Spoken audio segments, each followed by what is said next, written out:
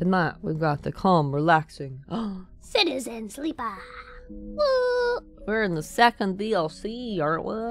I think so. I think we're in the second DLC.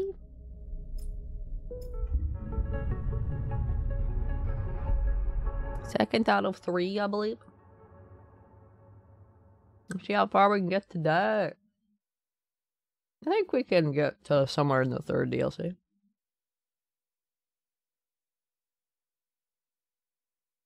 And then maybe next week finish the game.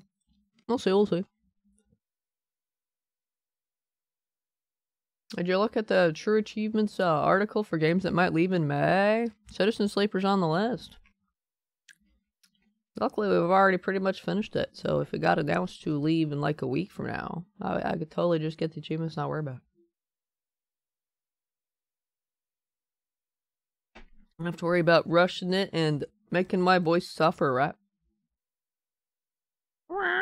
What you doing down there?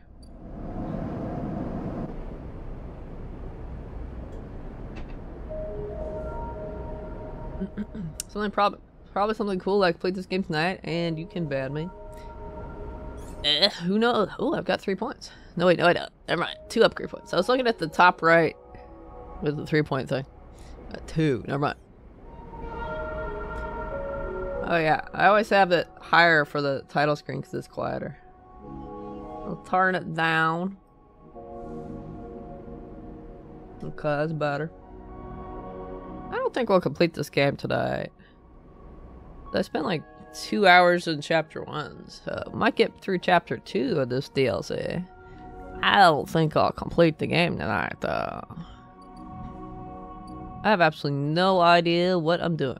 Last time I talked to all the ships, but I don't remember what to do with all the ships. I have to do some stuff. I have to help out or something? Pilgrim Seed wants me to help refugees, seed support. What's this one? Oh, flux data.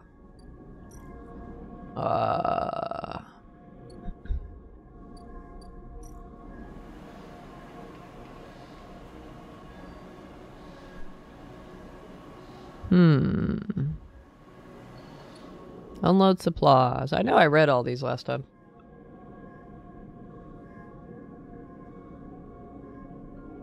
I know I read them all.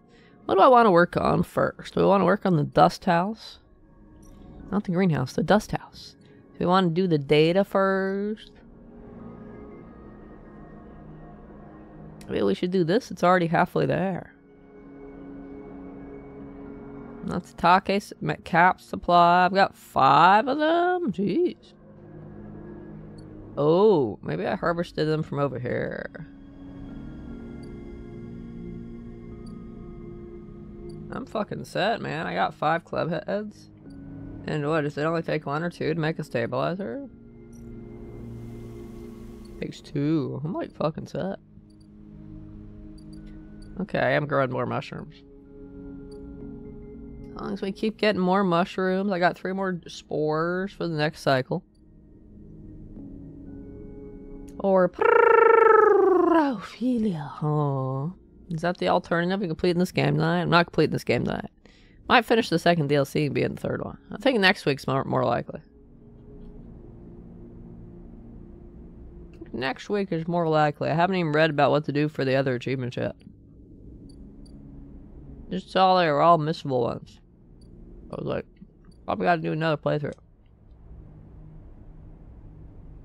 Not bombs! Nothing, never mind. Oh, I think we'll do Pilgrim Seed first.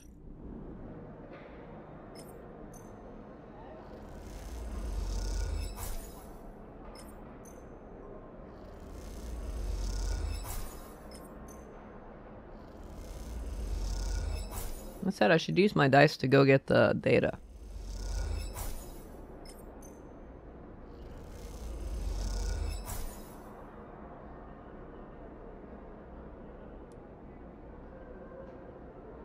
If I want to do that, I should see what dice I need for the data. Is it over here? I forget if it's over here. If their mind just sitting thinking about stuff. I see. Oh wait. Oh, it'll take a 5 or a 6. Let's do it.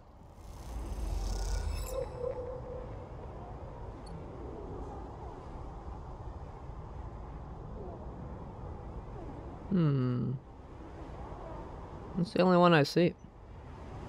Guess we don't need multiples.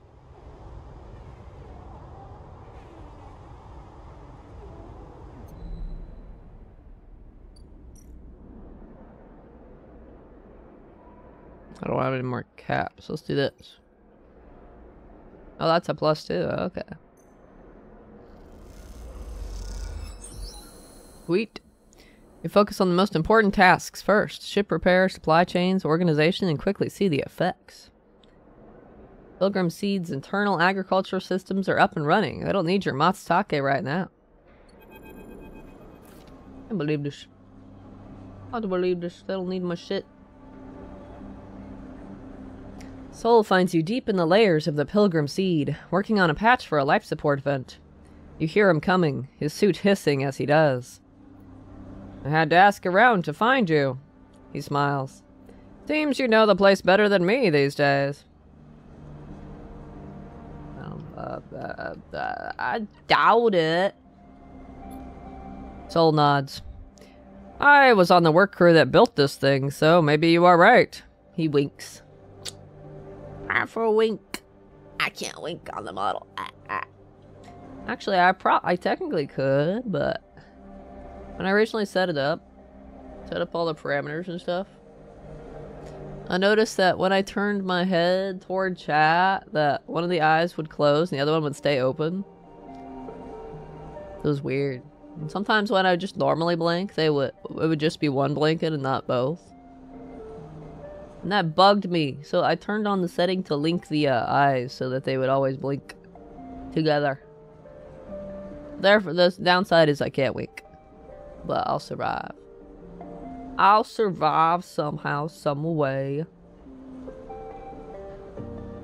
Some way. Profile wink. God damn it. I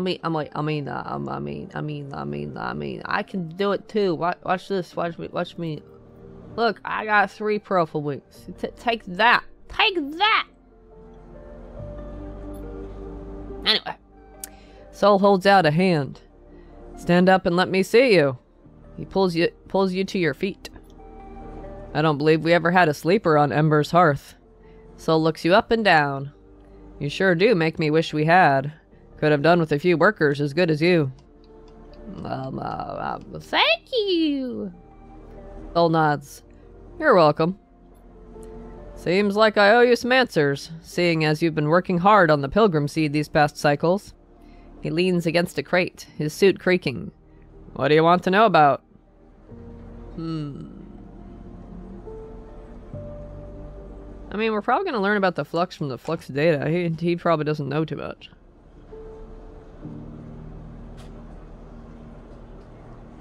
I want to know how you ended up in that suit. You! Soul squints at you. You want to know about me? I'm not sure that was part of the deal I was thinking of, Sleeper.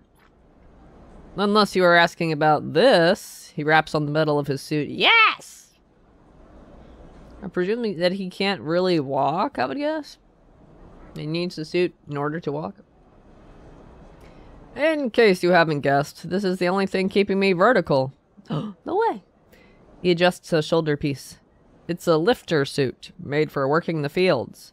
We had to modify it so I could walk around after the accident. And that's all I'm saying, Sleeper, because to be honest with you, I don't owe you more than that. You want to know about the flux? About Ember's hearth? Go ahead. But don't pry into my life, and I won't pry into yours. I mean, I'll tell you about my life. I'm a robot copied from a human. Boom, there you go. More than happy to tell you all about my robot existence. Wait, 3 profile winks and a note. God damn it. You found something to note? Man. So fast, too. Soul lets the silence sit, staring hard at the floor. The suit seems to loom over him, looking more like a burden than a support. With the bars around his head, you suddenly start to think of it as a cage. Look, I don't mean to be rude. Let's leave it there. There's too many eyes on me on this ship as it is, and I'd rather just slip into the background, thank you very much. Soul shifts on the crate. Anything else you wanted to ask? There was something. Soul nods. What do you want to know about? How about Ember's hearth? Sure, he smiles. I mean, I spent my whole life on that rock, so I have plenty to tell. I'll save my life story for another time, he winks.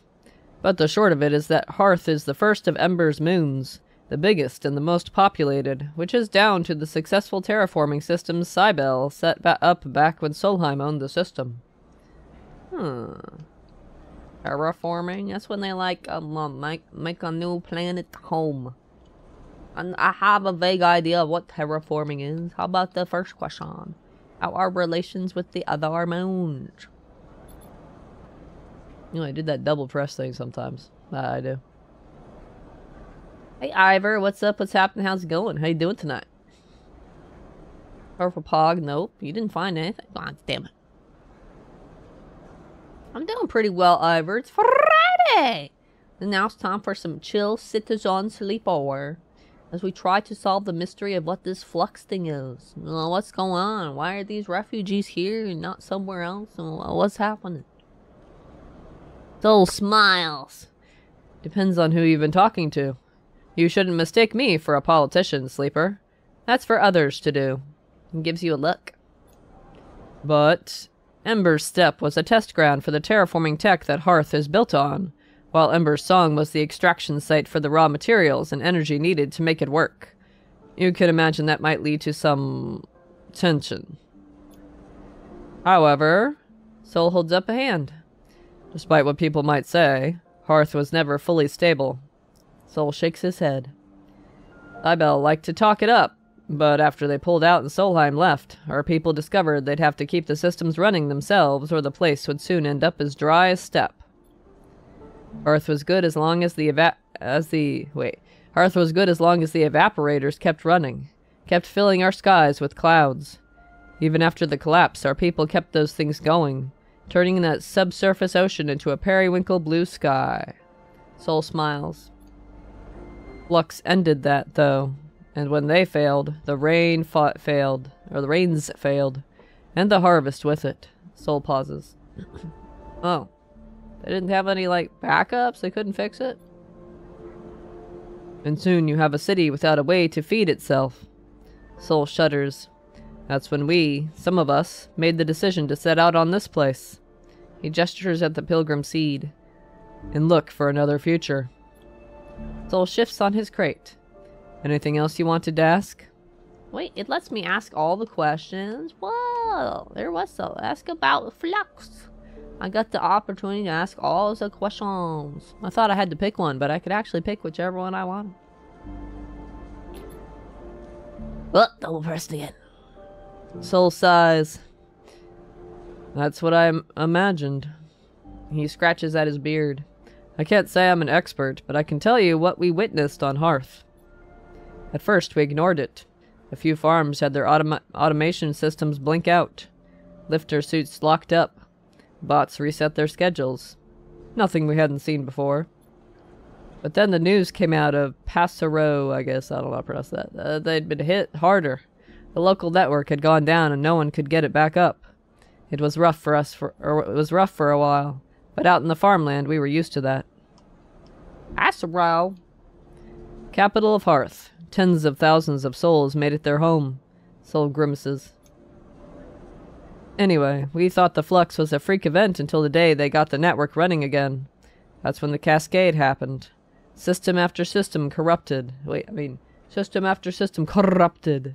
Data lost. And then another flux hit. And another. The bots were running circles in the fields. People had to be cut out of lifter suits like mine. And in the city, I never saw it, but I heard from the others. Soul shivers. It probably turned into an apocalyptic scenario, man. Everybody fending for themselves, stealing food, looting, all kinds of shit. It only got worse from there. We couldn't seem to fight it. It cut us right open. That's what I know about the flux. Some folks say it came from the inner system, that it might be connected to some old tech there or something, but I never heard anything more than rumors.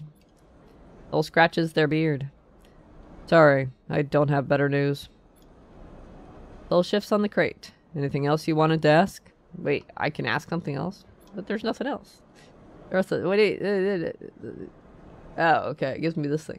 Soul nods. What do you want to know about? Something buzzes on Soul's suit. He glances at it and frowns. Looks like time's up, Sleeper. Soul stands, flexing against the suit. He takes his cane in his hand. Keep it up, Sleeper. He smiles as he leaves. You're making me think I need to start making new plans for this place. With that, Soul leaves, and you wonder what he means. As he creaks away down the corridor, you can't help but feel there's more to him than it seems.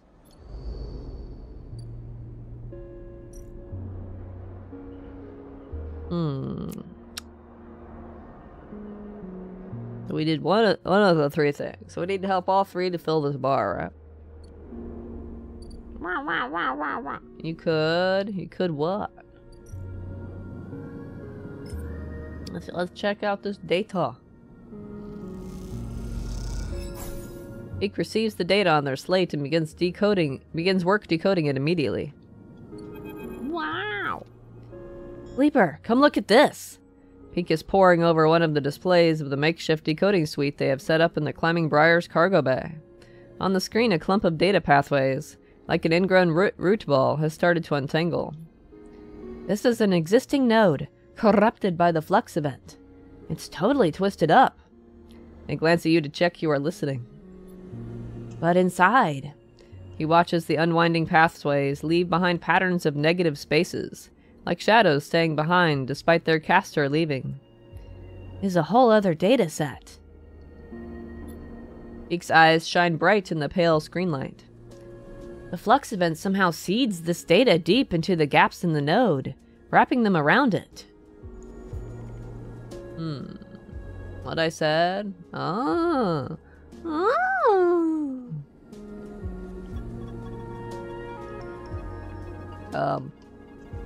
Why? Ike pauses. I have no idea. You watch the screen, the pattern of shadows becoming obvious now as each layer of pathways is pulled away. The flux event itself really did a number on unprotected nodes like this one. Most of the eye's systems are screened against radiation interference, but these exposed nodes? Ike makes a ripping motion with their hands. Torn apart. Ike points to a thick tangle of threads on the screen. Look here. It looks like it's been tangled purposefully. But it's actually that all the points within the node have been randomly rearranged. It's as if the node was a bag of ball bearings and the flux shook them. Shake, shake, shake.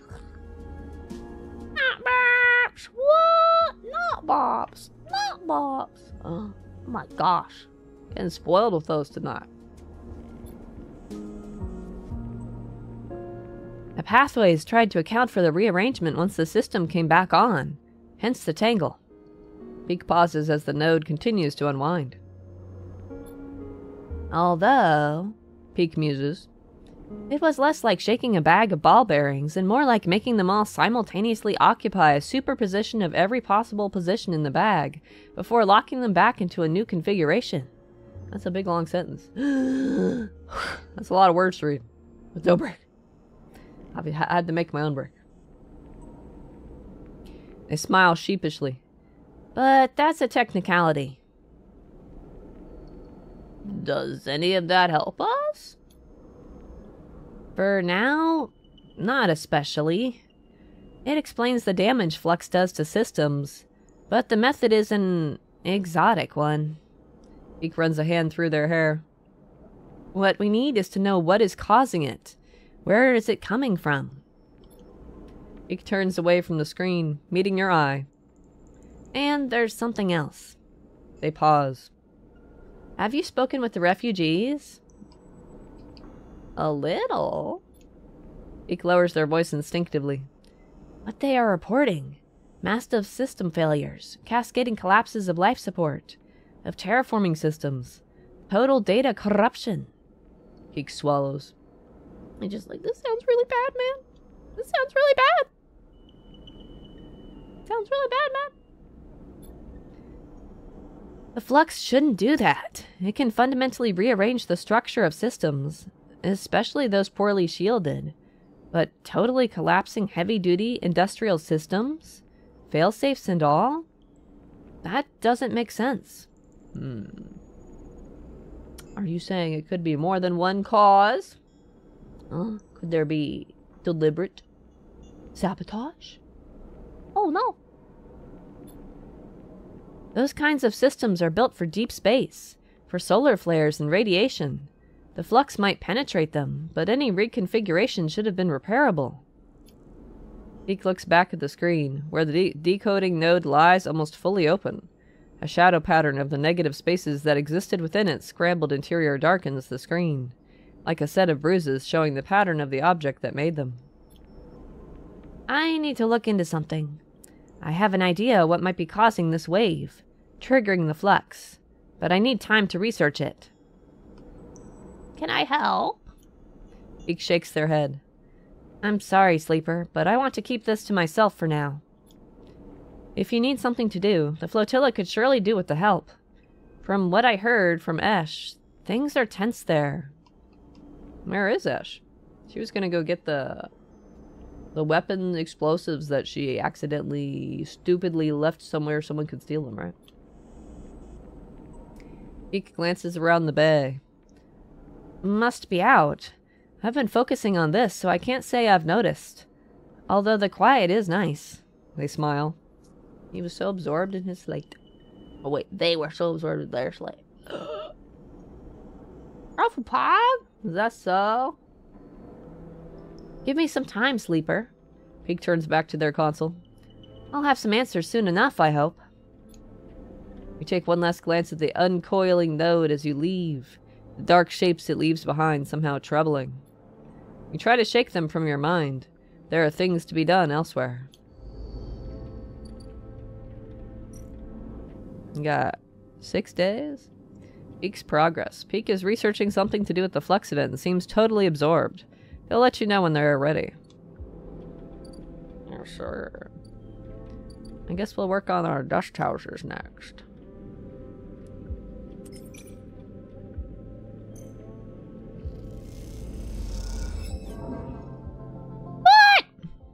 You access the esoteric systems of the dust houses and get totally lost in their subroutines. Extracting yourself is exhausting. God damn it.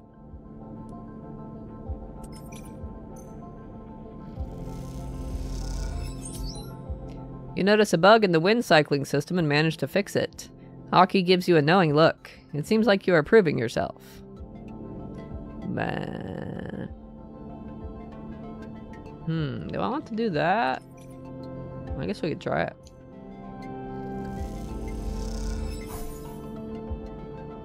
You look at some of the shutter control systems fried by the flux event. It's slow progress, but the crew will notice the fix. Well, now I'm starving and I need foods.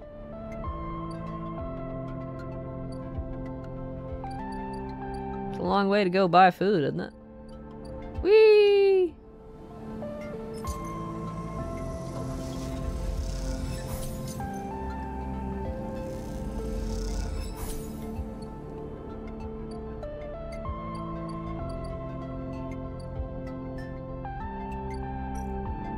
Time to sleep.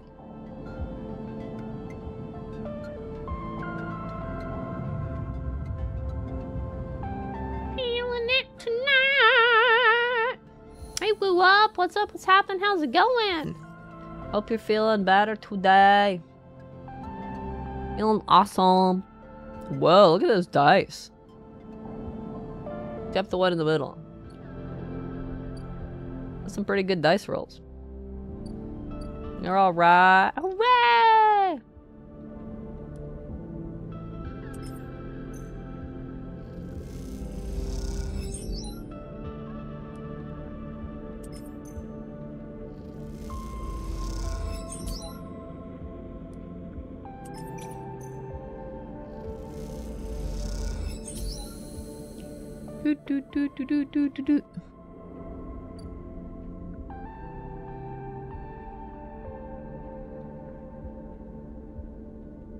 Certainly am. You certainly are, huh? Huh? Huh? Huh? I can't believe this. Did a half day of school and came back home and slept for 6 hours. That sounds like a good time, man. Even better, it would have been able to skip school, period. But, you know, 6 hours is, or half day is not too bad. Exactly, 6 hours of sleep. That's pretty good. That's pretty good.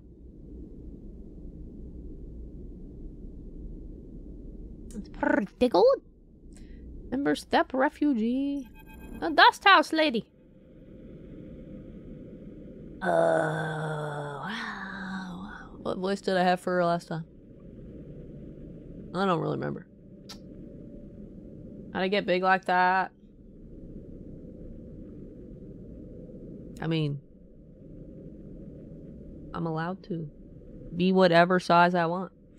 If I play the whole game like this, that might be okay, but you guys won't be able to see the characters or really anything important. I guess I wouldn't be blocking the text, but it won't work that way. But if I'm like this, you really can't see anything. Well, I hide over here most of the time. However, it's my stream! I can do what I want. If I want to play a rest game like this, I could do it. Not sure that'd make for interesting gameplay viewing, though. Just watch me be like, blah, blah, blah, blah, blah, blah, blah, blah, words, blah, blah, blah, words, blah, blah, blah. The whole stream like that. No.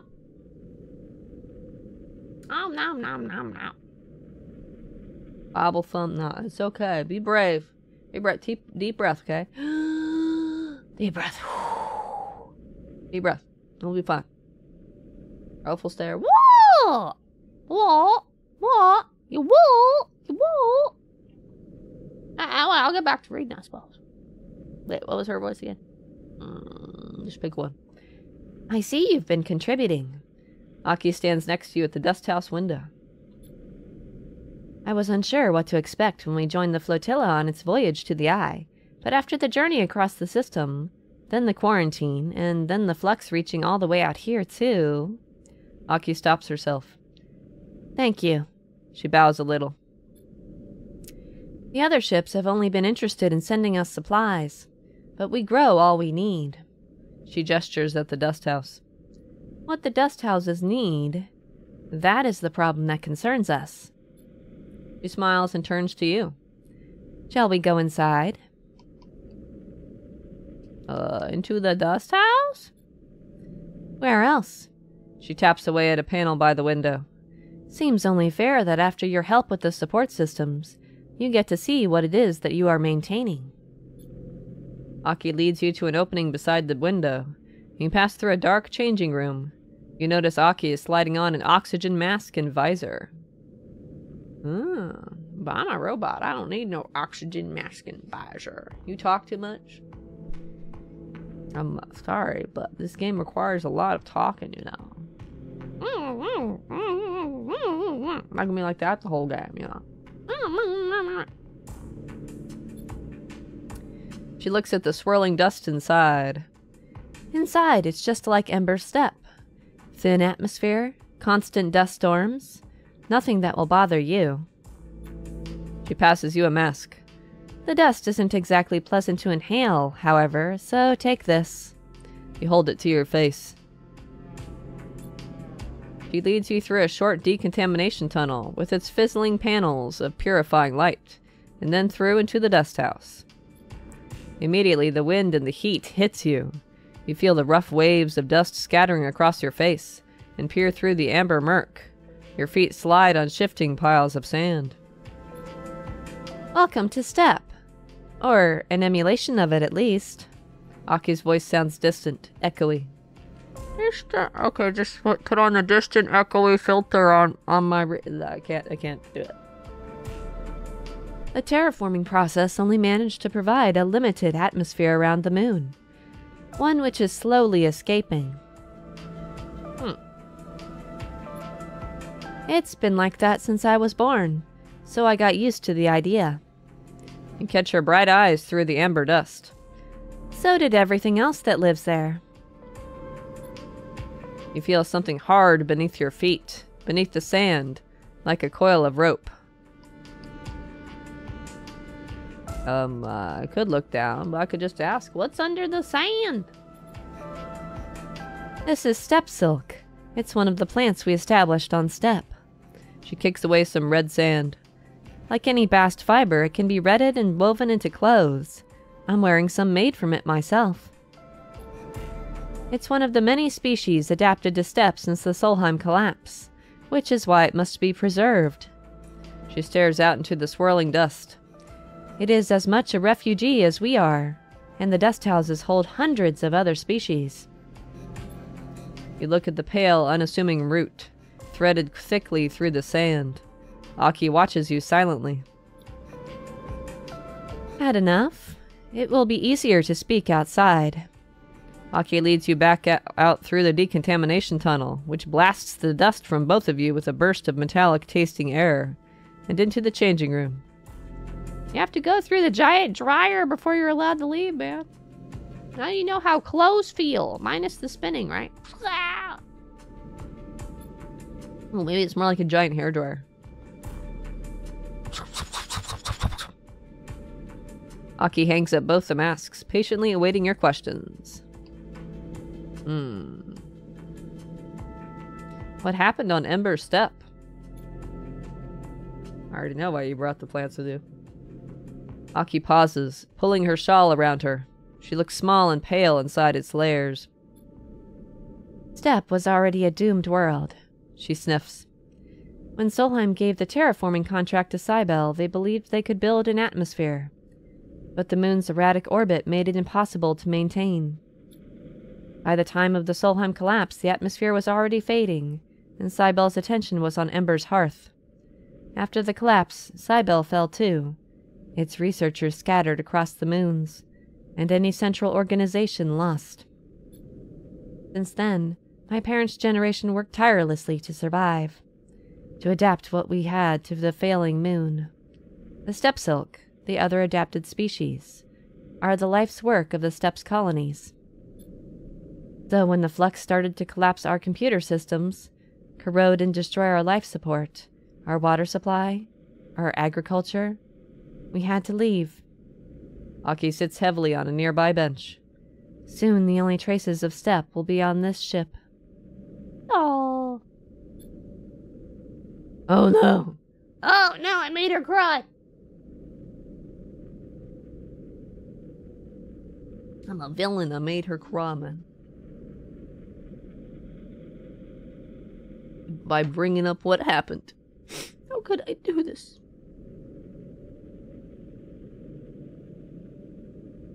How could I do such a thing? I'm a monster. I'm horrible. I'm terrible. Aki begins to cry quietly. You are unsure what to do.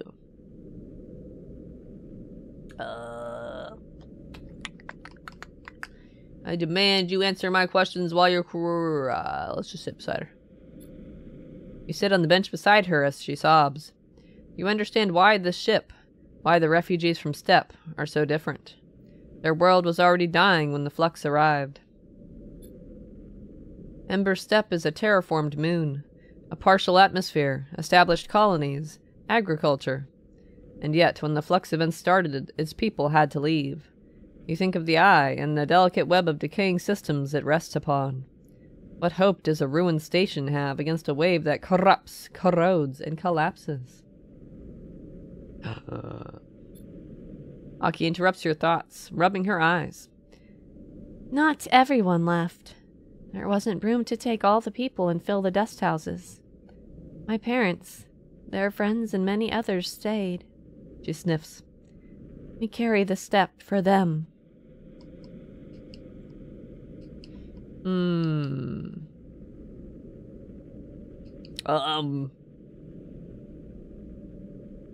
The first one's kind of a stab.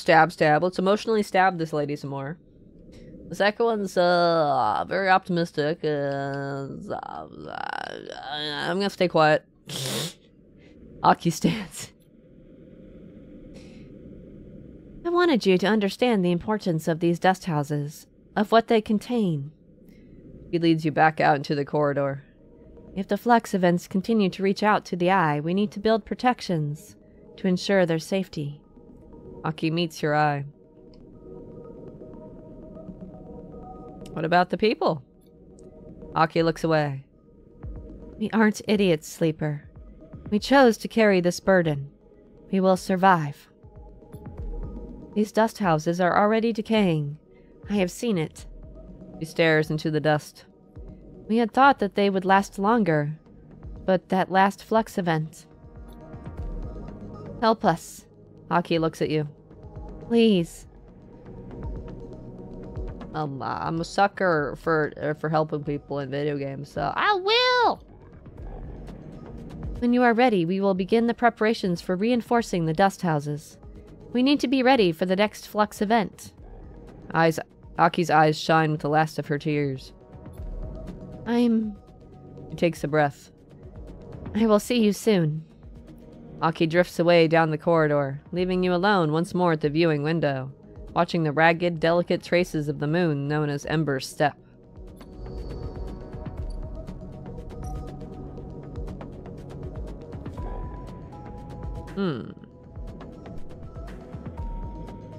So I get another upgrade section here. Step Silk Care. Improving the dust houses isn't the only way to sustain the step silk. With intuitive care, the plant can be made more resistant. Or dust house shielding. Aki has devised upgrades that will protect the dust houses from both flux and their slow decay. She needs you to implement them. Preservation, huh? If the dust houses are to preserve their closed biomes, they will need shielding against the flux and protecting from their slow decay.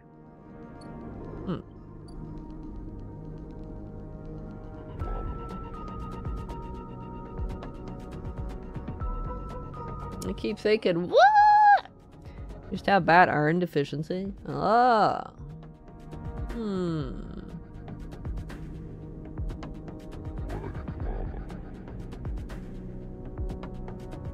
I don't know your situation, but I like to take multivitamins for stuff like that. I don't know. Who knows if those actually help or not? I've had people say multivitamins don't do anything. I still like to do it for the peace of mind, though. I'll give you lots of nutrients. Help you get that figured out, though. Get the deficiency. He did too, and the shit doesn't work. God damn it. Man, I hope you get it figured out. No idea what foods are rich in iron or anything. I'm sure you've done all the Googling, though. I'm sure you've done all the Googling. I wouldn't say anything new that you haven't already Googled. I hope you got it figured out, though. Steak. Ooh, I like that idea. Steak's kind of more expensive, though. Steak every day. Someone probably be like, you can't have red meat every day. That's bad for your heart or something. Your arteries or something. Be like, what? Don't deny me. Don't deny me my steak. It's tasty. I bet you could beat this game tonight. I'm a slowpoke, so I doubt that. Only in chapter 2. Chapter 3 is probably going to be like 8 hours long. Get real, right? I could go do the Dust House one next, but I want to do this part. We're unloading this. Oh, right. There were no people here to unload this.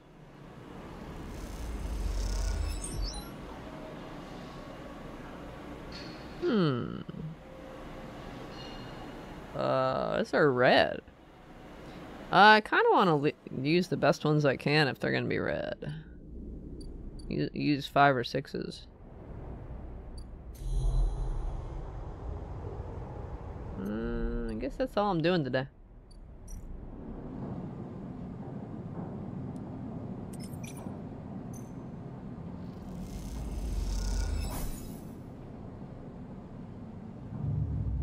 Space Scare! Hey Jacob, what's up? What's happening? How's it going? How you doing tonight?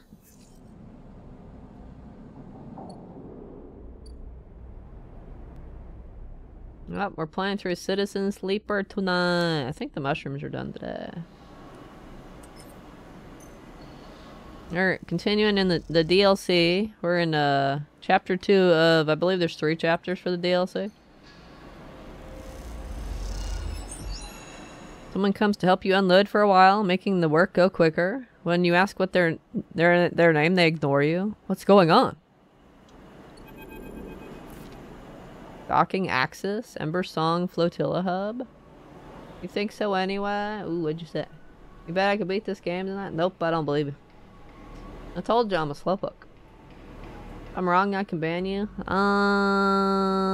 Rejected! Your motion has been denied. Been alright, just chilling on your birthday. Oh, happy birthday! Happy birthday! Wait. Where's my sparkles? I don't have confetti. It's the best I got. Happy birthday to you.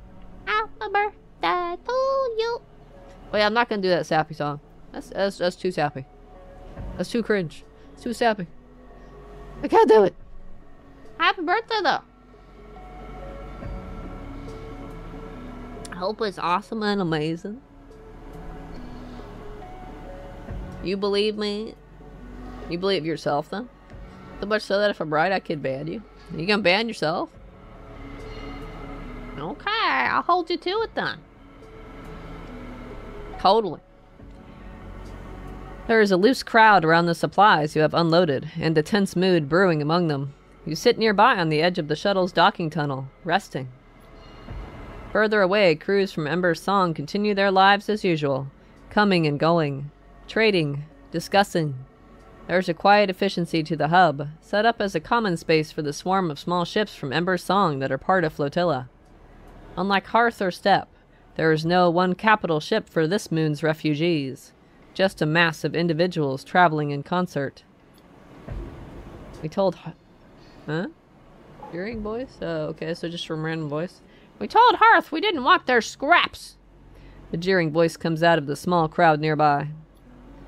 You turn to see a gaunt, pale man wearing the industrial work gear you have seen many of the Song refugees wearing. You hear me? Pet R? I'm just gonna say that's Peter, I guess, without an extra E. Steely Ember Song refugee. These supplies are to help. He smirks. Oh, how noble of you. Coming out here to help us singers. There's a rumble of anger around the crowd. We agreed to join the flotilla for joint protection. We did not agree to Ember's Hearth using the flotilla to secure their control of the moons. You realize Peter is addressing the crowd as much as he is addressing you. With the cordon down, our crews are more than able to acquire what is needed from the Eye. What is owed is restitution for keeping us restrained. He pats one of the crates you unloaded. What we need, we will take. So, he feels he's owed the stuff because, he went through some harsh times. Is that what he said? Soul wants to cooperate. I have no stake in this.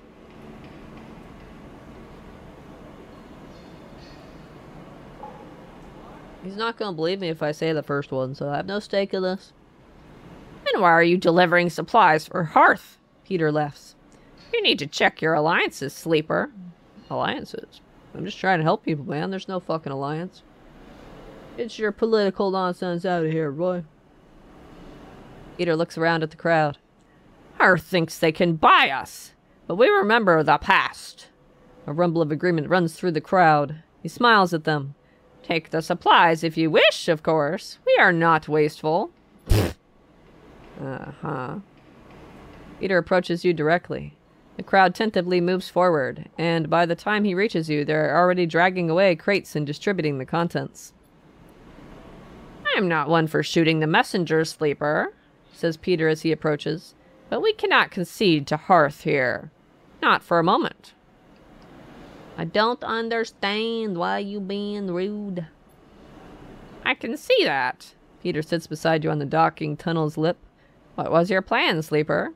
Unload the supplies and wait for someone to start throwing them back at you? He nods at the crowd rifling through the crates. Because that's what was about to happen.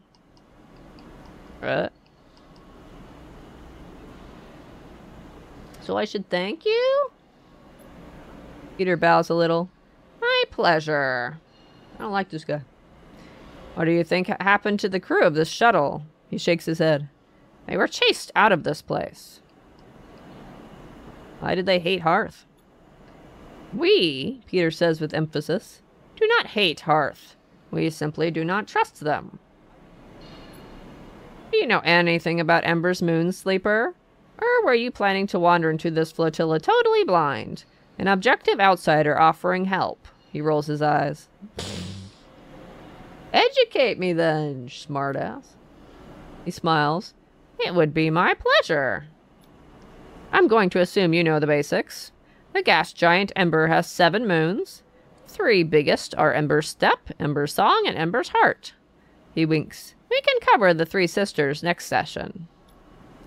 Step was the first to be settled. A contract old Solheim gave to the terraformer Cybele Systems when they first claimed the Helion system.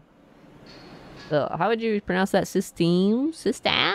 Pokemon has that same thing. I don't know how to do that diacritic mark thing. Systems. I surrender. That's way backward. I'm not gonna try to pronounce names of things. I'm gonna try. I'm gonna be like, good luck. Whatever you get's whatever you get. Just like this guy is Peter. It could be Petter for all I know. You're Peter as far as I'm concerned, though. You'll get something out of tonight.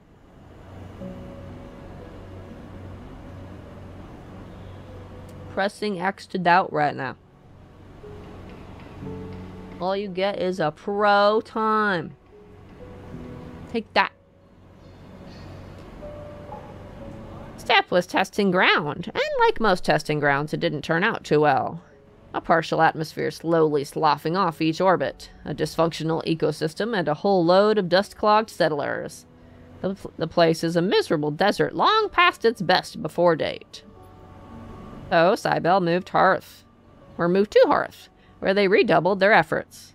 The subsurface ocean and some balmy tidal heating helped, allowing them to build a real atmosphere. A real habitable world. A fact that the typical Hearth colonist won't ever let you forget. How did Cybele achieve such a thing, you might wonder? Well, that's where we come in. It's that same old rule of surrogacy. The one humanity built our universe around. Peter claps a hand to his chest in mock pride. My moon, Ember's Song, is a sulfur-soaked rock covered in volcanoes, tidally heated by its inner orbit to sweltering temperatures. Exactly the kind of crucible you need to fuel a terraforming project. Energy, industry, fuel. Song provided the raw materials for Hearth. Peter grimaces. Willingly or not. And a crucible requires people to run it. Us singers born into a flaming pit and asked to stoke it so others might live in a paradise in the making. That's what we had to endure. Until Solheim brought everything down. Peter rattles off this speech from memory, and you wonder how many times he has delivered it. No Solheim, no contract. No contract, no Cybele. And no Cybele means 3 moons suddenly independent. Peter shakes his head. It was a war, Sleeper. Sometimes hot, sometimes cold, and unsurprisingly Hearth and Step came out of it better than us. Yet, Peter holds up a hand. They need us, Sleeper. Always have. And so we are the linchpin. We are the center around which the moons orbit. Not swirling Ember. We've resisted takeovers, sieges, and expansions. And now we'll resist this. Half the people on these ships think the flux was caused by Hearth. Intentionally or otherwise. And I have to say, some cycles I agree. So before you come here to hand out supplies like a good soldier, maybe educate yourself. What does that matter now? Peter shakes his head. Do you forgive crimes against yourself so easily, Sleeper? Would you return to the bosom of SNARP if they sent someone to collect? Peter stares at the crowd. Don't presume to judge us. I want you to imagine what it is like to try to live on an airless volcanic rock when every system that sustains you starts shutting down. I don't think you'd last too long. He spits and wipes the sleeve across his mouth. We abandoned nothing. Some stayed, others left. But we will reclaim Ember as soon as the flux fades or ends. We've weathered worse.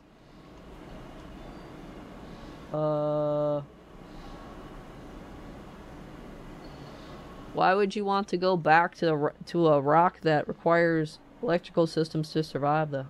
Other than the sentimental, it's my home! I must go back to my home! What does that mean? I press X to doubt. It means I doubt the veracity of your statement. Please clarify. What you mean by getting something out of tonight? The flotilla should be united. He's not gonna go for that one. Have you been listening? Peter's voice raises immediately. We don't want to be united, Sleeper. Being united by Hearth means living under them. I won't keep you from the docking access, Sleeper. No one here has the authority for that. But watch yourself here. Try to remember that the Eye is just another in the long list of people who have tried to control us. You're too stubborn. Stubbornness, I have found, is a quality in these times. Peter sighs. Look, we are many, and we have many needs. Ships come to this docking access for repairs, for requisitions, for friendship. You can provide these as well as any singer.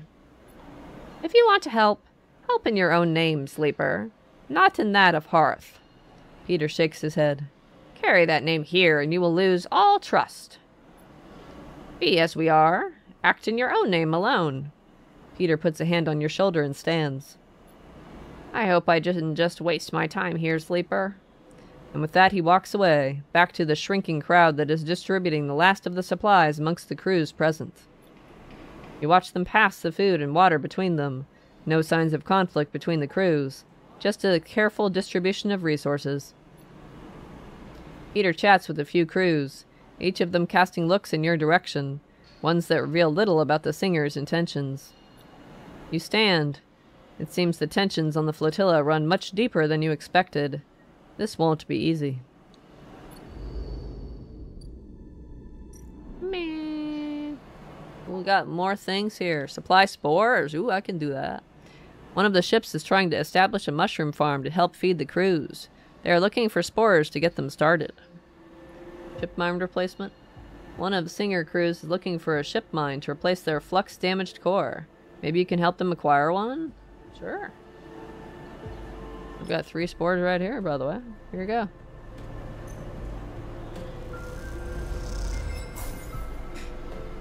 The spores have been seeded, and while some crew may be suspicious of your efforts, crew by crew you'll convince them. So we're working on access supply here.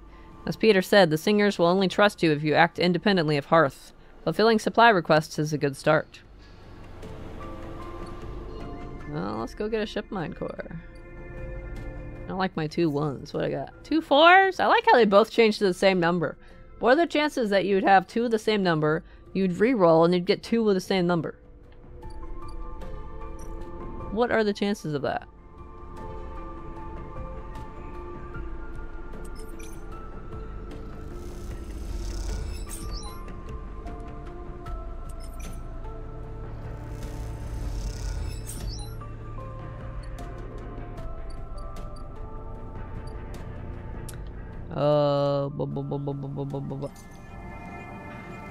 Where do I get ship mine stuff?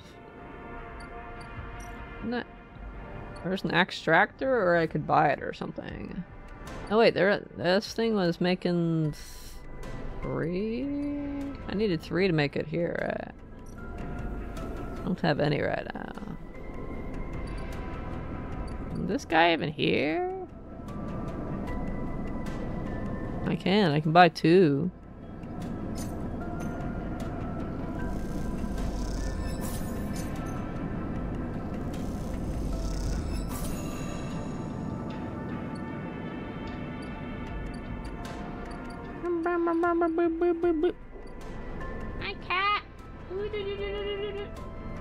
You're cute, aren't you? Looking for a thrill, a buzz, excitement. I'll bet you are. I don't really want to pay $240 for that.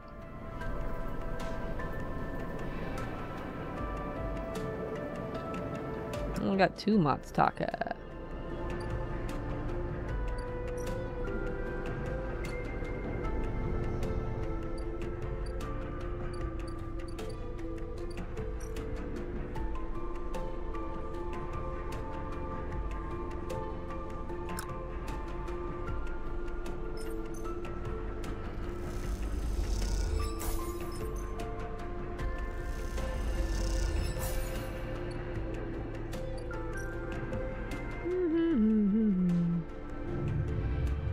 Not 84%. 84% of what?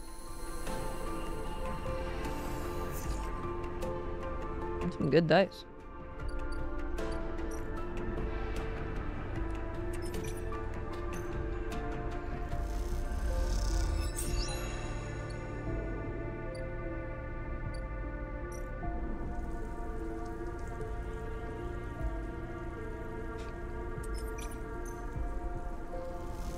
Whatever you were talking about, god damn it.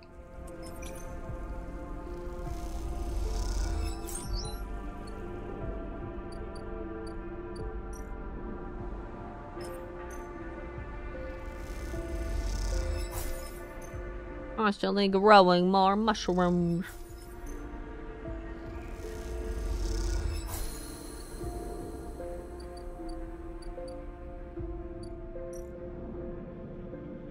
Oh, spending the day over here. I only ever get 1 scrap component. How dare that? I don't have any time limited stuff right now, so there's no reason to rush to get everything done as fast as possible.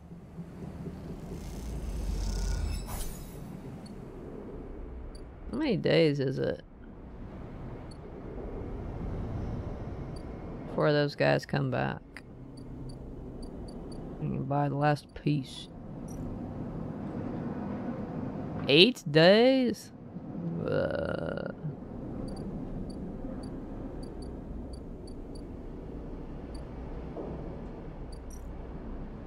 I'll farm scrap for 8 days. Let's do it. Actually, I probably don't need to worry about that. I've got club heads. What do I need to farm scrap for?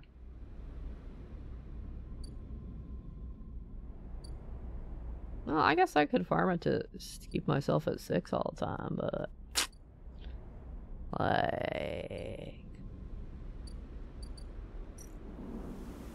I only need 2 to make stabilizer.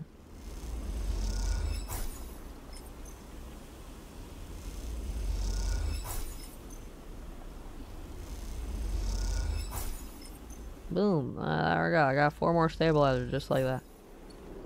Mostly the mushrooms that matter. They keep producing my club heads to keep me alive. Yeah, we're waiting for that guy to study something. He's studying. He's studying. Never mind. Why you cry? Wow, look at those amazing dice. These are the best ones you've ever seen.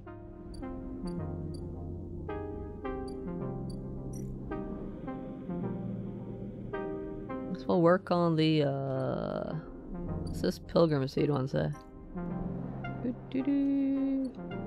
Yeah, work on the dust houses.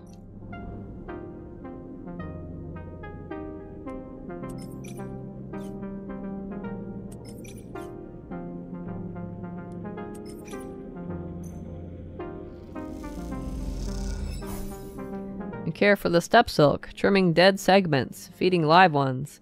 You start to understand its process and practices. Ooh, cool. Oh, that's better.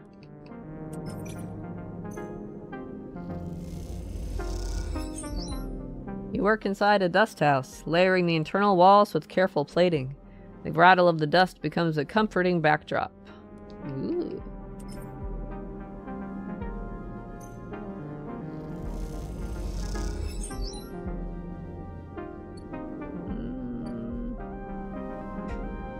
I'm gonna bother with the 2.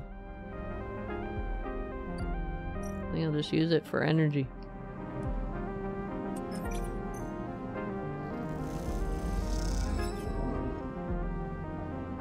Negative outcome, only +1 energy. Screw you!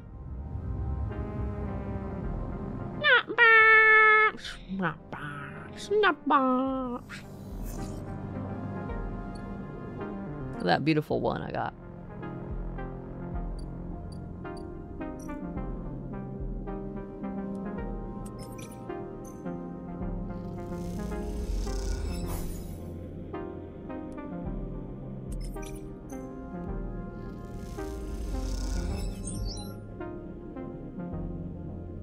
With remarkable intuition, you not only support the step silk, but harden it. Aki smiles when she sees the results.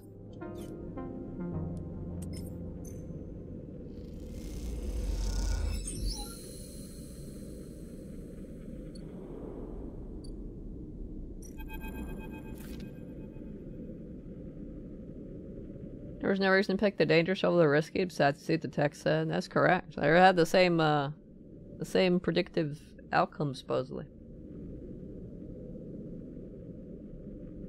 Did you notice there's different text depending on how well you do as well?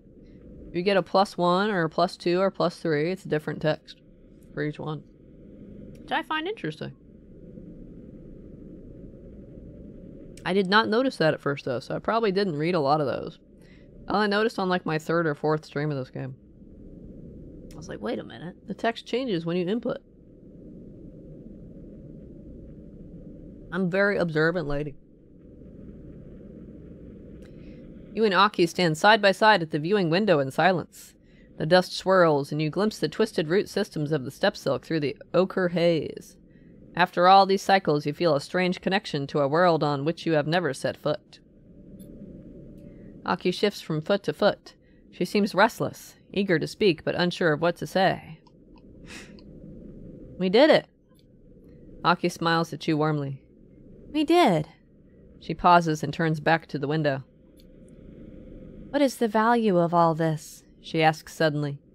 Of preserving a world we have left behind. History, heritage, conservation. Oh, those are all kind of hand in hand, aren't they?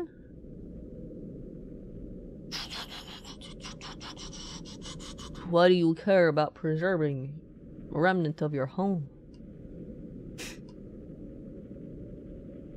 Heritage or conservation or history? Let's go with heritage. Aki is silent for a moment. Our practices, our lives require the materials, the patterns that step provides. But if those practices remain unchanged while the universe around them shifts, aren't they already dead? He pauses. What is better, to preserve at all costs, or to allow things to be destroyed by change? Aki paces away, lost in thought. I'm grateful to you for helping protect the dust houses, for ensuring their slide into decay is delayed, even averted. But now I find myself at an impasse. The stability of the dust houses changes things. It makes me aware of how blinkered we have been. Aki stops to look at you, her posture somehow different. If the ecosystems of steppe, if its people, cannot grow to meet the future, why preserve it? He frowns. Are we just slaves to the preservation of what came before?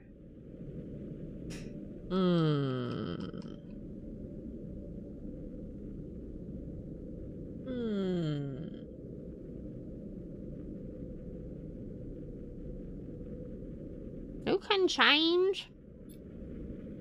Aki comes close, holds your hands in hers. We must change. We must change to live. She smiles. I have seen that in you. The steppe, these people, this ship, should serve more than heritage, than history. They should serve the future. She takes a breath. There are those in the flotilla that need clothes, that need food, that can benefit from the gifts of the steppe's ecosystem. I want you to invite them. Can you do that for me? How? I know that Sol sent you, she smiles. You can tell him, Aki. Captain of the Wind's Long Shadow invites all of the people of the flotilla to come. Captain? She smiles. You never asked. Aki steps away. You want to know about the flux, no? About its purposes, its origins? She smiles. You wish to protect your home as we could not. She's the captain of the ship. I never would have guessed that. Big revelation here. I'm mind blown right now. I'm afraid I don't have much to tell you. It is an exotic wave of sorts, an energy that passes through matter. It shifts the very charged particles which run through our electrical systems. It is possible to shield against it, as you would radiation, but as we have done with the dust houses, but only while it is weak. The flux event here was much like the first ones we felt on Ember's Step. Localized, destructive but bearable. But in time its strength grew. I don't know if it will be the same here, but... She pauses. It is coming from the center of the system, from the close orbit of Helion's star, H1. That is all we could uncover. She is silent for a moment, unsure of what to add. I'm sorry I cannot offer more, but you are always welcome on this ship. She smiles. I hope I will see you when the others come. She squeezes both your hands. I hope this ship, these dust houses, can be more than a museum. I hope they can become, I hope they can be a home. What do you think, Cat? Probably not. You would have. She's clearly very captainly looking. Yeah, she looks like she's in charge around here, man. With this, she turns and leaves, and you feel that word, home, resonating within you like a struck bell. Ooh, we're done with the dust houses. So we're gonna wait for our ship mine fragment to make our ship mine core, because I'm too cheap to fucking buy one, even though I've got $1 bajillion. We're waiting for that guy to finish doing his data anyway. What was that guy's name? Peak. Wow, I rolled a 1, I got a 1. Amazing. 10 out of 10. And it's like the 5th time that's happened. I roll a 1, I get a fucking 1.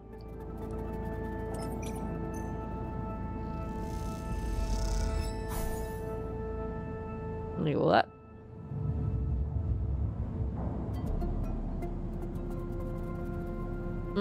You're very surprised by this turn of events, huh? Wow, amazing dice today.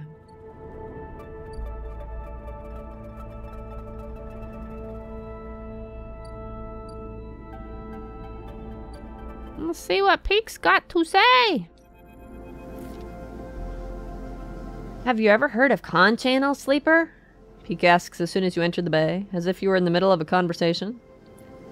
There are heavy circles under their eyes, and you aren't sure if they've moved since you last visited. The console they are working at seems to have grown, too, shadowing their slight frame in a wealth of screens and wires.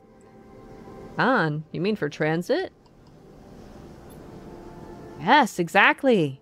Peek turns to face you. Kiomani's active negation. The name of the effect used to transport trillions of tons of materials from the surrogate systems to the core. You might have heard of it in your physics classes. Nope. At XPR, they hammered the principles into us as kids. Con. Peek recites the definition as if in the classroom. A process of collapsing spatial causality along the Euclidean distance between 2 points by negating mass simultaneously at both ends of a geodesic curve. I need that in English. Essentially, Con channels allowed for the near instantaneous transport of raw materials between systems. They require huge volumes of energy, of course, and decades of construction. But once a Con channel is established, it opens up a system for infinite exploitation. The backbone of surrogacy is what XPR called them. Peek shakes their head. They might not be able to send anything more complex than a rock through them. Complex machines and people are, shall we say, reconfigured by the process. But for raw, molecularly pure materials, Peek flicks a hand. Whoosh! so it's kind of like a teleporting thing, but it only works for things that are simple in structure. If you try to do a person, they get all jumbled and probably come out as a big pile of slush on the other end, right?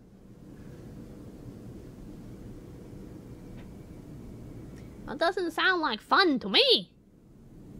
I'll pass on that thing, man. Where is this going? Peak pauses. What I was trying to find out was whether the Helion system, this system, ever had a con channel. Con channels are vastly expensive to build, to run. Not every surrogate system has one. Many use fraction drive ships to transport their materials to the nearest hub. But Solheim... Peak smiles. Solheim spared no expense when they established this system. There's a con channel? Yep. Peak's eyes light up. They shut it down before the collapse, but they couldn't run the sender-receiver station anymore. But it was there. It still is, as far as I can tell, closely orbiting our star. In fact, Peak grins. They've been building to this. Oh wait, they've been building to this. I'm sure it's still there, because one of the issues with con channels are the massive waves of exotic energy they can produce when cycling up. A flux! Exactly. Peak's face suddenly drops. Someone is starting up the channel. Why? Peak sucks in a breath. That, I don't know. They start counting off information on their fingers. They'd need a lot of resources to do it. And they'd need to have people from the core systems. But there's no real large-scale extraction in the helium system anymore. So why would you go to the trouble? Just to trigger the flux? Peak rubs their eyes, or their red eyes.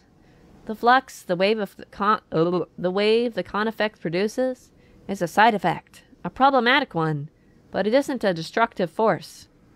If it was, the core systems would have never been able to use it. Though then why are colonies collapsing because of it? Why is it chewing through systems? The kind of industrial system set up to function within the range of a once active peak channel. Peak is getting frustrated. The moons of Ember have been terraforming since before the collapse. They would have had to deal with the flux. Yet everything we have heard from the refugees says it brought down every system they had. Peak falls quiet, thinking it all through. Your mind drifts too, thinking of the con channels. Those vast, causal? Wait, I need a dictionary for this one. What the fuck is this word? Excuse me, English. Why you be like this, English? How dare you have complicated words? How dare you do this? Wait, so casual? Wait, is that like the opposite of casual? Not casual? Wouldn't that be like formal? Oh wait, not involving causation or arising from a cause. So it would be a causal then, right?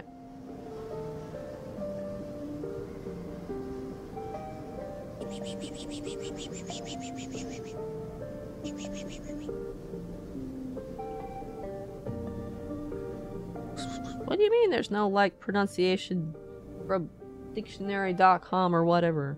All I got are YouTube video pronunciations.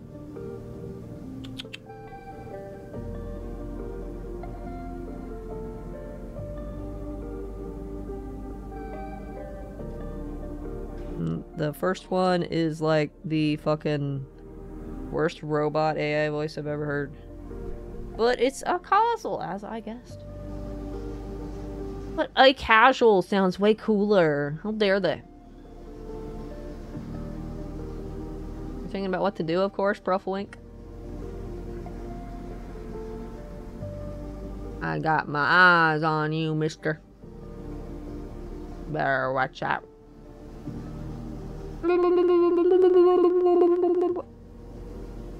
Where was I? Your mind drifts too, thinking of the con channels, those vast causal highways that prop up the core systems and their endless appetite for resources. This system has been quiet for decades. Solheim collapsed, most corporations gave up their claims, and apart from the Sealist ships that came to begin work on the sidereal horizon, no one from the core has come here in all that time. You shiver as you imagine the attention of the core, the systems of logic and exploitation that created you, created your suffering, turning towards the Helion system. A floodlight turned to this dark corner.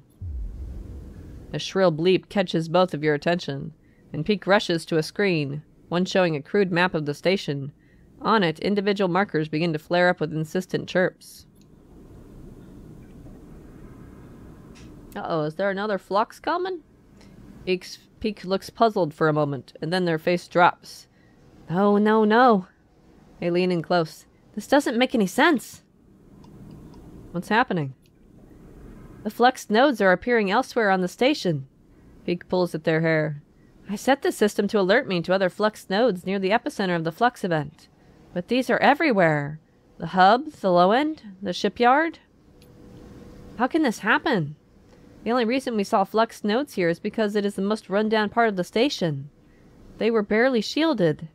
But others appearing so far after the event. Peak turns to you. You are going to need to get me the data from these nodes, and quickly. I'll keep looking at what I have here, but I need to know why they are popping up everywhere. Right now? Right now. We can talk more about con channels and system history when you are back, but this needs our attention right now.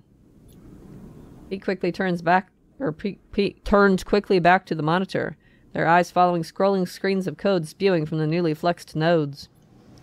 You leave quickly, but struggle to shake the image of the spotlight from your mind. You feel watched as you cross back into the Pilgrim Seed on your way to a shuttle bay. You hurry onward, eager to outrun the fear. Uh-oh. Now we need 3 flux datas. Peak has tracked flux nodes in the low-end hub and shipyard. They want the data extracted from all 3. Dang it. They always want more work.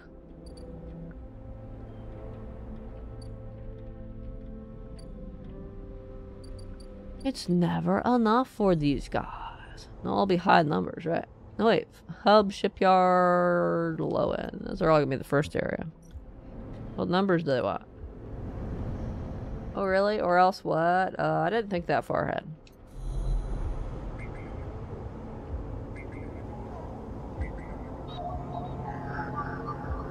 They're always 5 or 6, apparently.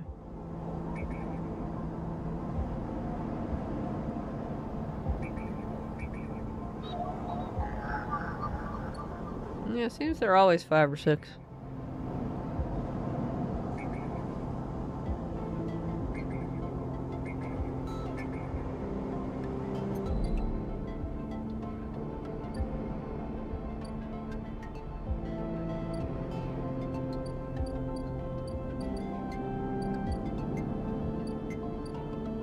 Eek.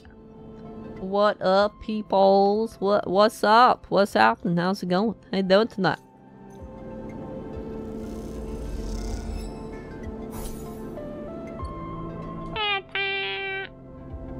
You certainly did. Did you, Dolby? Let's see. What should we spend our dice on today? I can't get those flux nodes unless I get a good lucky roll. Let's go suck at getting scrap.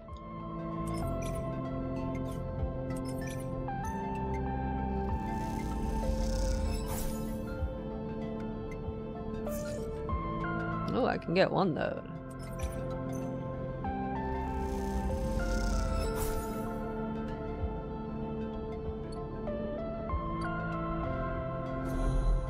We're standing on the greenway, right? Don't think so. The mush just going around Twitch. Ooh, that's cool. I'm playing through the DLC. I'm on the 2nd DLC right now. Doing the cool story. This node is turned inside out. Its skin writhing with distorted data. Interesting.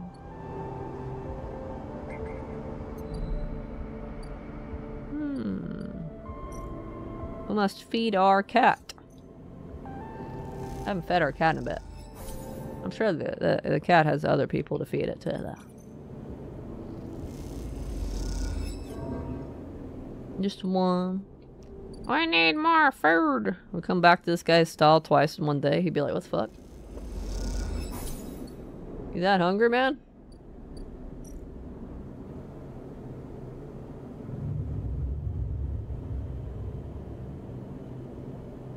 You have something in mind, Dobie? What might that be? What might that be? None of those are the right ones. Try again. Whoa! Much better. I can work with this.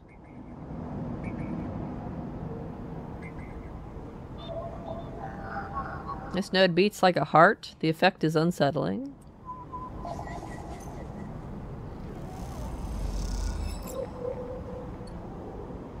Where's the third one? Up the tower, probably? Just chilling on a bunch of channels. That sounds pretty cool. I knew it was up here. Oh. This one's different than the others. This node is in 2 places at once. It is there each time you turn.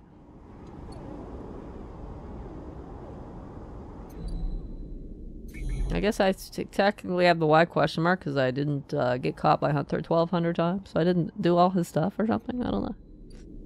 He disappeared for Hunter though. Or no, Killer. Killer. No wait, Hunter down here, Killer up there. Well, what am I gonna do?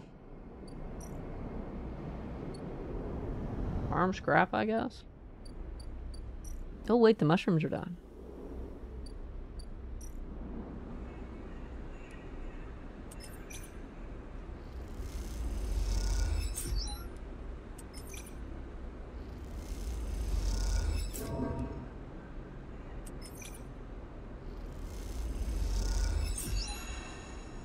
Don't have any more spores though. Gonna have to sleep. Very cool. That's right. I'm very cool. I'm very powerful. Wow. I'm very awesome. I'm super cool. That's right.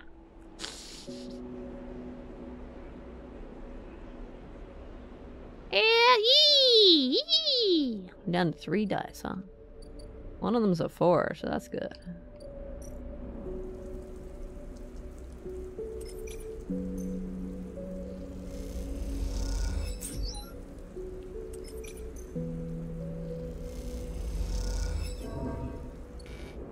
Ugh.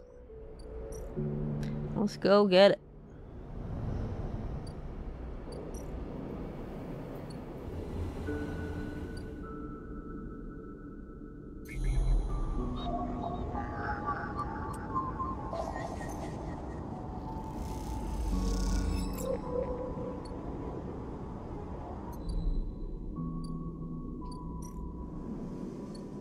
Wasn't there a place to get food up here? If I could select it. Alright.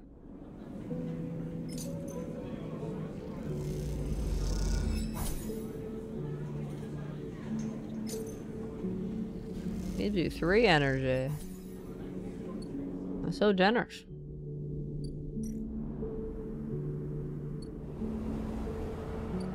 You have something to comment on, Doba? Got something to say? Fight. Totally not that. Wow, those amazing dice rolls there. It's the best I've ever seen. 2 more days for that scrap mine thing. Oh, I forgot to give the 3rd flux node to the other guy.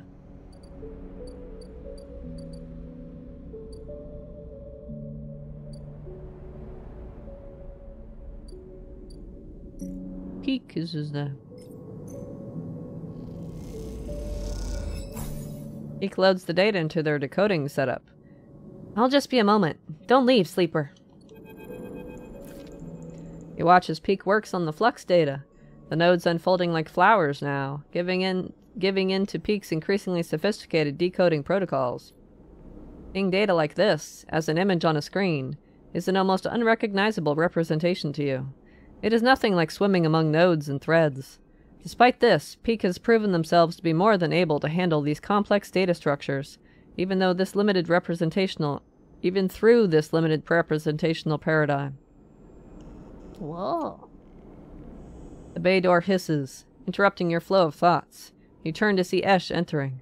Damn, we haven't seen her. I was beginning to think she was just going to be MIA from Chapter 2.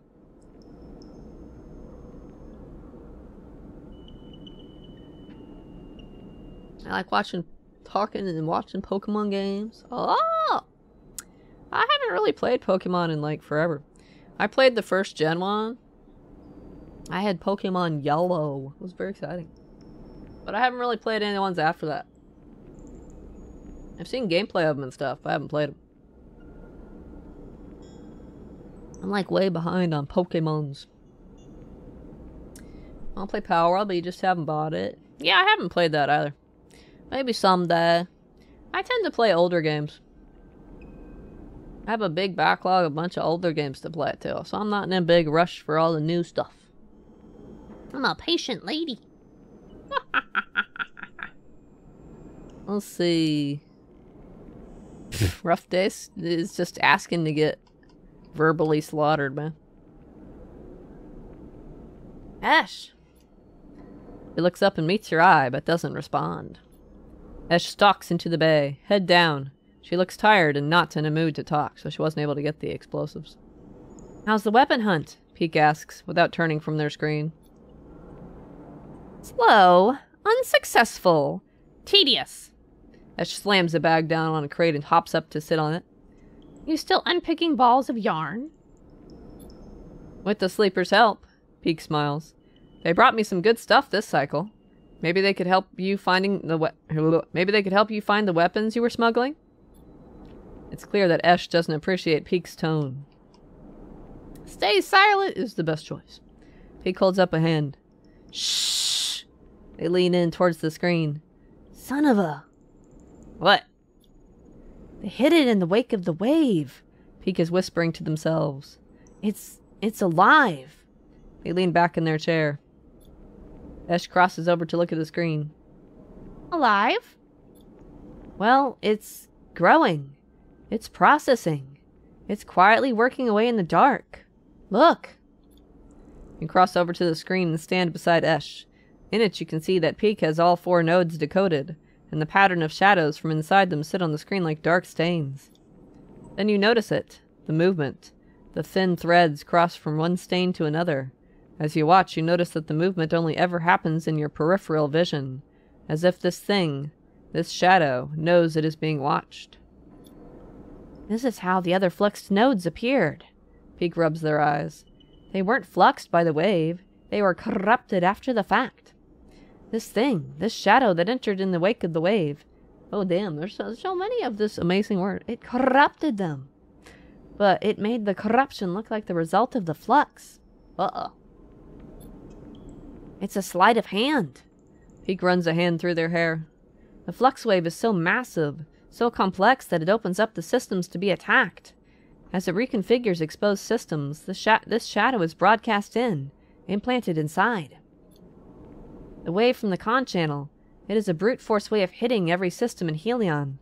Once the systems are vulnerable... Peak looks pale. Their eyes reflect the screens. The flux isn't what is attacking the systems.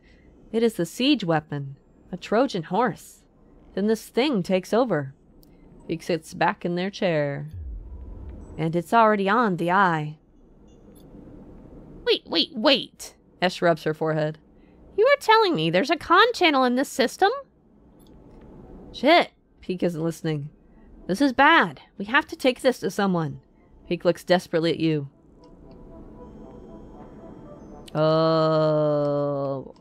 Soul abandoned the system, didn't they? Wouldn't Helene make more sense? Or Helen, or whatever? Is that wise? Esh cuts in. Haven Age haven't exactly made good decisions lately. Shut the fuck up, bitch. Go back to chapter 1. They're the station administrators, Esh. Peak is desperate. They need to know. The argument rages between them, and as you watch them shouting, you feel sick. After a while, they stop, running out of things to say. An unsettling silence descends on the bay. I need more time, Peak says quietly. I need to look at solutions. Try to build a case. Collate the evidence.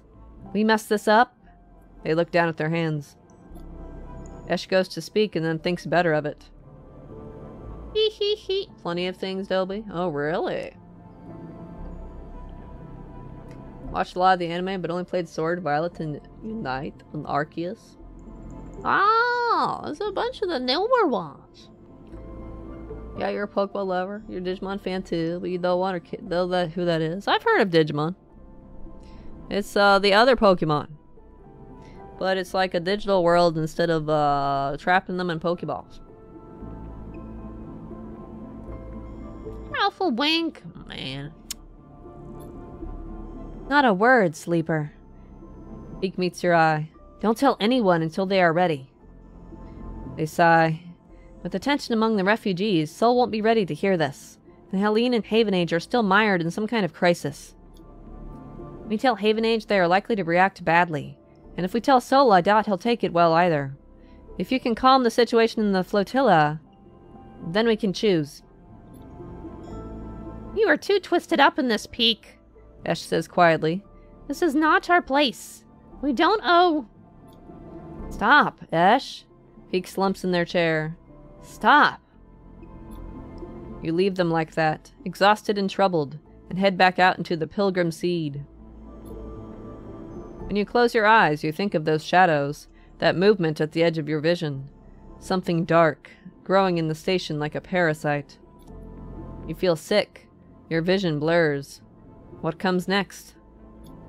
You stop in a corridor and take a breath, putting a hand on a rumbling metal wall. For now, the eye keeps spinning. For now. Oh my. 3 upgrade points, huh?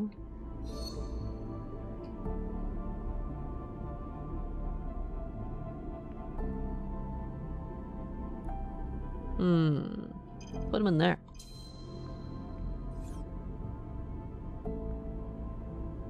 Go now. They don't continue the next part until we finish the ships.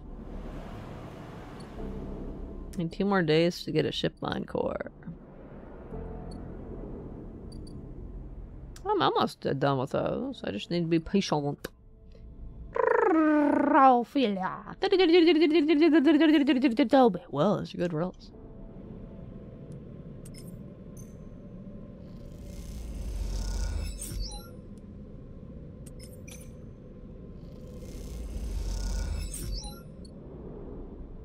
Let's get the one other spore.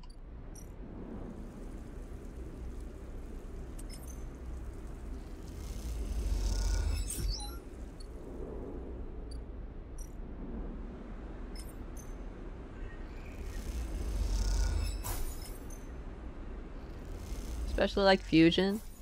One that got took off Netflix. First Anime Tamers is good though. Ah! Grew up on Pokemon, Digimon, and Power Rangers, and a bit of the Avengers. Wow! Sounds like a very action-filled scheduler. let's go beat up the bad guys.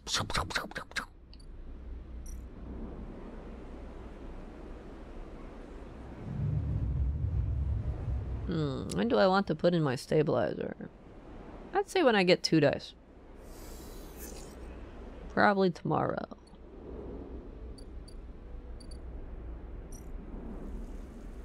Let's get our next batch of spores ready. Boom, there we go.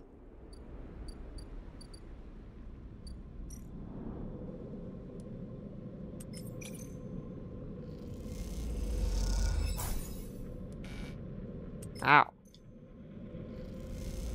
I guess I'm at 2 dice already. I might as well go and stabilize myself.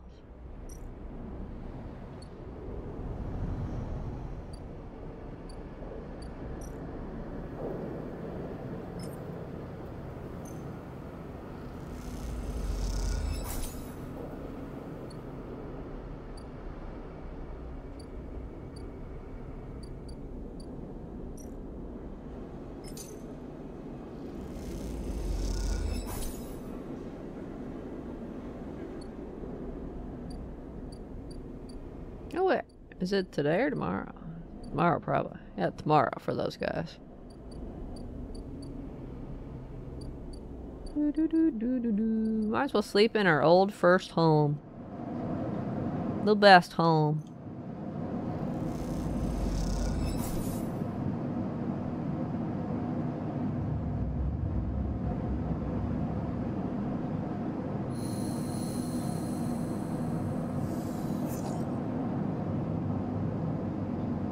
What are the chances of getting 5 of the same die? 5 of the same dice rolls. What are the chances of having 5 out of 6 of them? No, wait. There's not 6, aren't there? There's always 5. 4 out of 5 of them. What are the chances of having 4 out of the 5 be the same one? About 84%. Wait, what? No way. That's crazy. Not a chance. I don't believe it.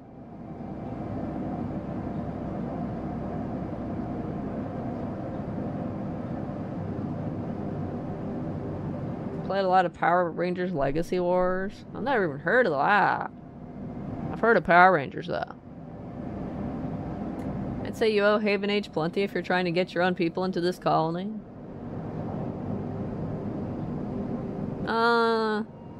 They're not her people though, are they? They're from that XPR world or something. They just want to help these people. Maybe you won't finish this game tonight after all. I told you that! I told you I wasn't finishing this game tonight.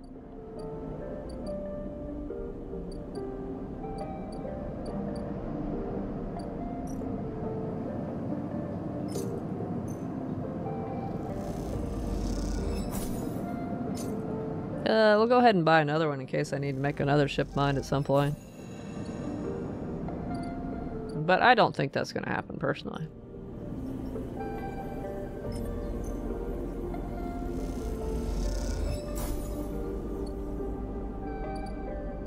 It's her people. What, because she wants to help out?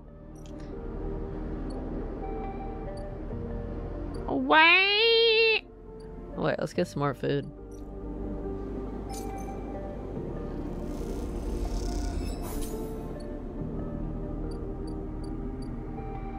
The phone game? Oh! Okay. I don't really play phone games. They all seem like microtransaction filled gotcha games. Not all of them, I'm sure, but a lot of them are. Wait, okay. So we're going to give off this ship mine core. Here you go. You supplied the ship mine, but in a way it seemed to only make the crew more suspicious of you. Rip. As you cross the axis, looking for a shuttle to take you back to the ruined cordon, you spot Peter, standing at the edge of the central hub.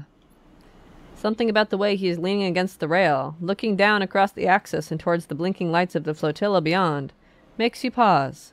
He is completely still, his head drooping low and his shoulders hunched high. Well, I'm gonna bug him, of course. You lean on the railing a little away from Peter, leaving a gap between you. This close, you can see the blank stare in his eyes, the way his hands hang limply in front of him. He takes a minute to notice you. Sleeper, he inhales sharply. Still hanging around? Trying to be useful. Peter smiles a tight smile, but doesn't turn to face you. That a sleeper thing? Needing to be useful? It's a me thing. It would make sense. Peter closes his eyes. Tools need to be used. What's with you? Peter stands back from the railing. Who invited you, Sleeper? Who said you could come here? You think because the Harthers decided to name you their errand boy we have to put up with you? We didn't want you here. We don't need you. His eyes burn with rage. Go home, you stupid machine. A second after he shouts that final line, he collapses in on himself, staying upright, but all the energy going out of his body. He slumps back against the railing, his eyes closed once more. Damn, man, you okay? You seem to be having a moment right now. You wait. After a while, he speaks. I'm tired, Sleeper. tired of everything. I'm tired of the empty paternalism of Hearth. I'm tired of the paranoid whining of the crews. I'm tired of endless cycles that look the same, smell the same, feel the same. I'm tired of running, of hiding, of fixing every shitty thing that breaks out here. Damn. This guy needs a vacation. His shout echoes a little in the hub, but few stop to look. He looks down at his feet.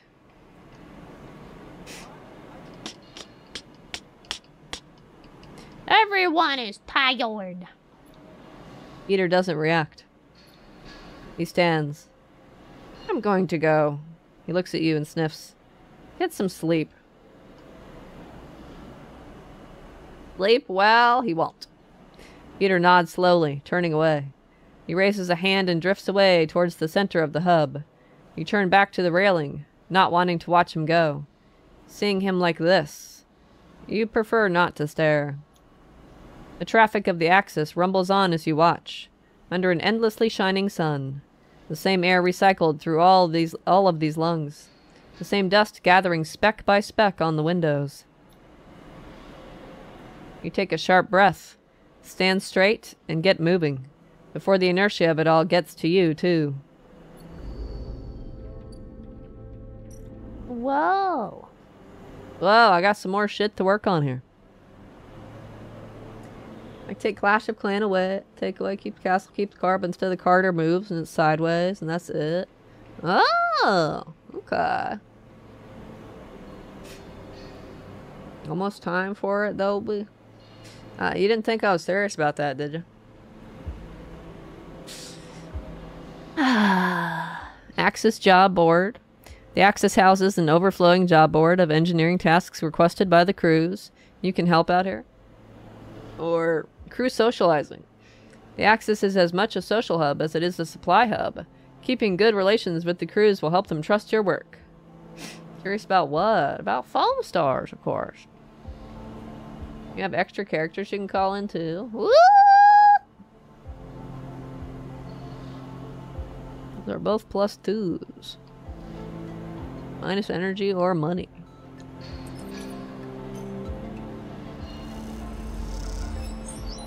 You are taken under the wing of a riotous crew who give you the song-brewed spirit that burns like fire and leaves a lasting buzz. This is all for Axis assistance, by the way. The more work you do for the singers, the more you get to know the crews, the more they will trust you. ... I don't even know how many people are required to complete that, though. I haven't looked it up. And it's lost 95% of its player base. It probably requires 12 people. We'll be doomed, man. Doomed.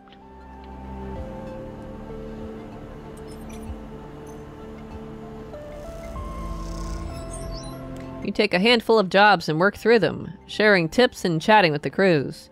You can feel them warming to you.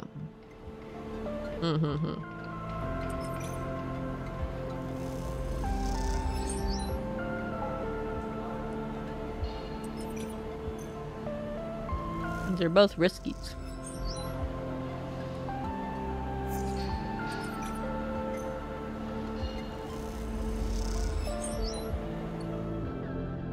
What is next? Well, I was planning on doing Redacted.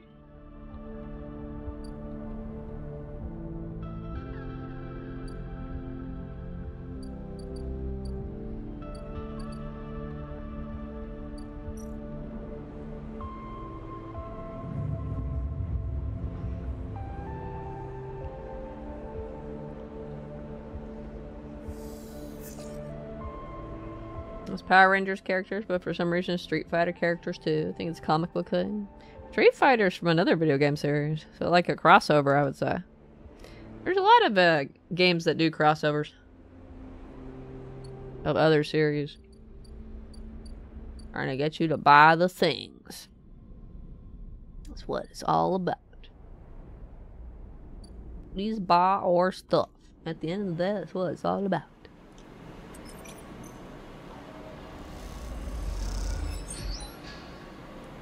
Let's do this one, see what we got. You take on a complex drive repair job, which is both impossible and exhausting. The crew isn't impressed when you give up. Rip.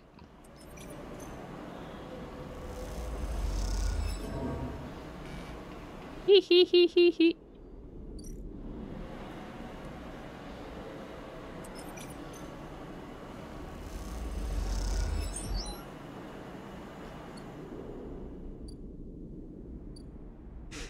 I'm gonna go rest and tackle that one tomorrow. See if I can get a neutral outcome for the different text.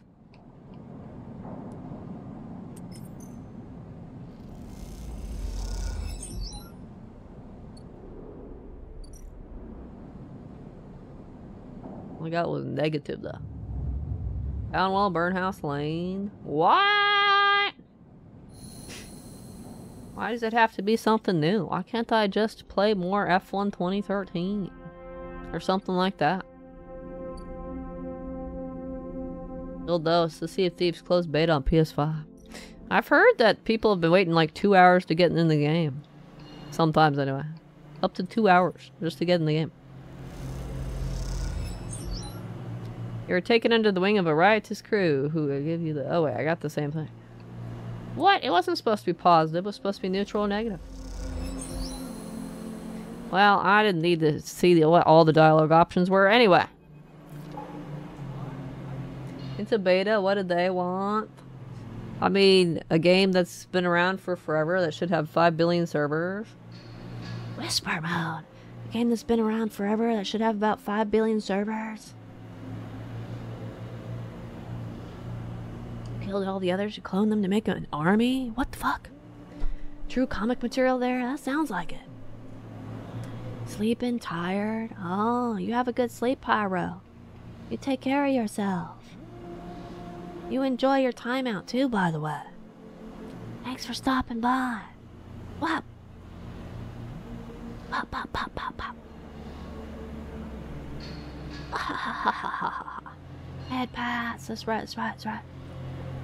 Wait, how am I supposed to whisper read this? Sleeper! Peter calls to you as you cross the axis. He's standing by the same railing as you saw him last time, and he beckons you over. Yeah. Okay. I've been hearing things. He gives you a sidelong look. Good things? Bad things? Stay silent. Good things? Peter smiles. Mostly? He rubs his hands together nervously. You wait for him to speak. You know, on song, I was a teacher. He glances at you, anticipating a response. Damn, you were a teacher, all right. You're a Power Ranger nerd and proud of it. Whoa! Gonna go now, but might join back if you have time. All right. Take care of yourself. What's up? Oh, wait, what up? There's no S in there. What up? Take care of yourself.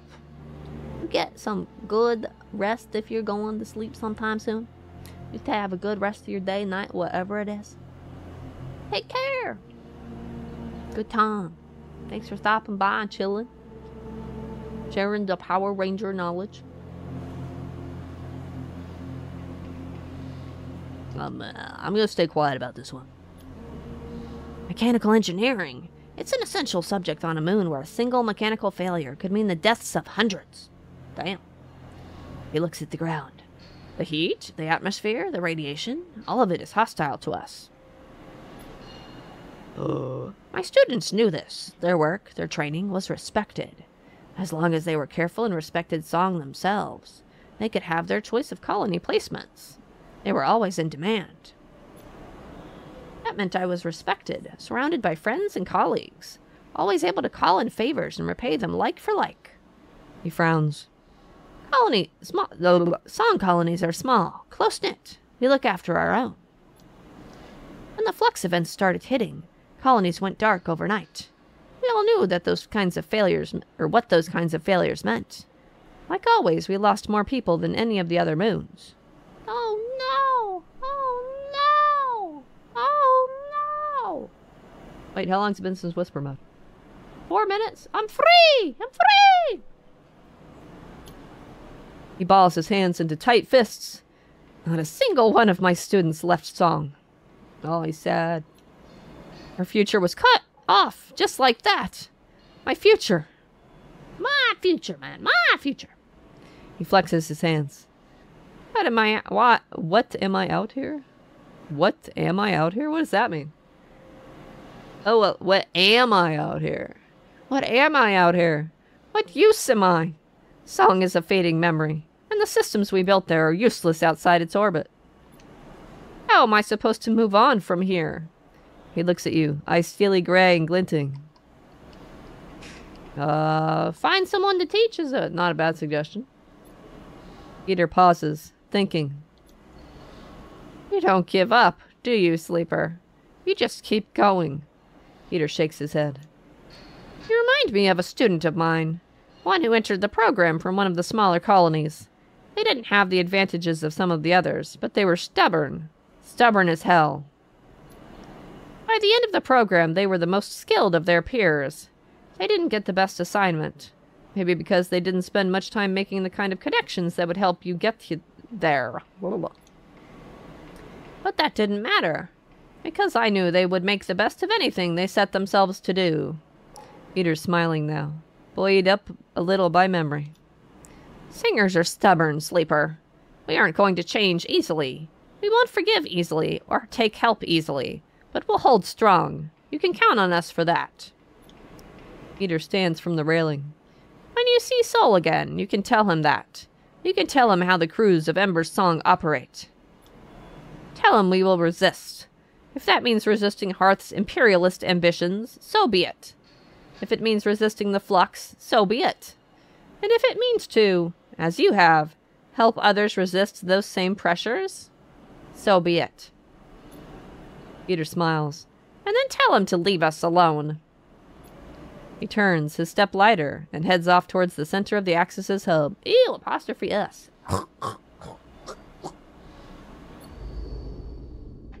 Get that apostrophe S out of here right now. Get that out of here right now.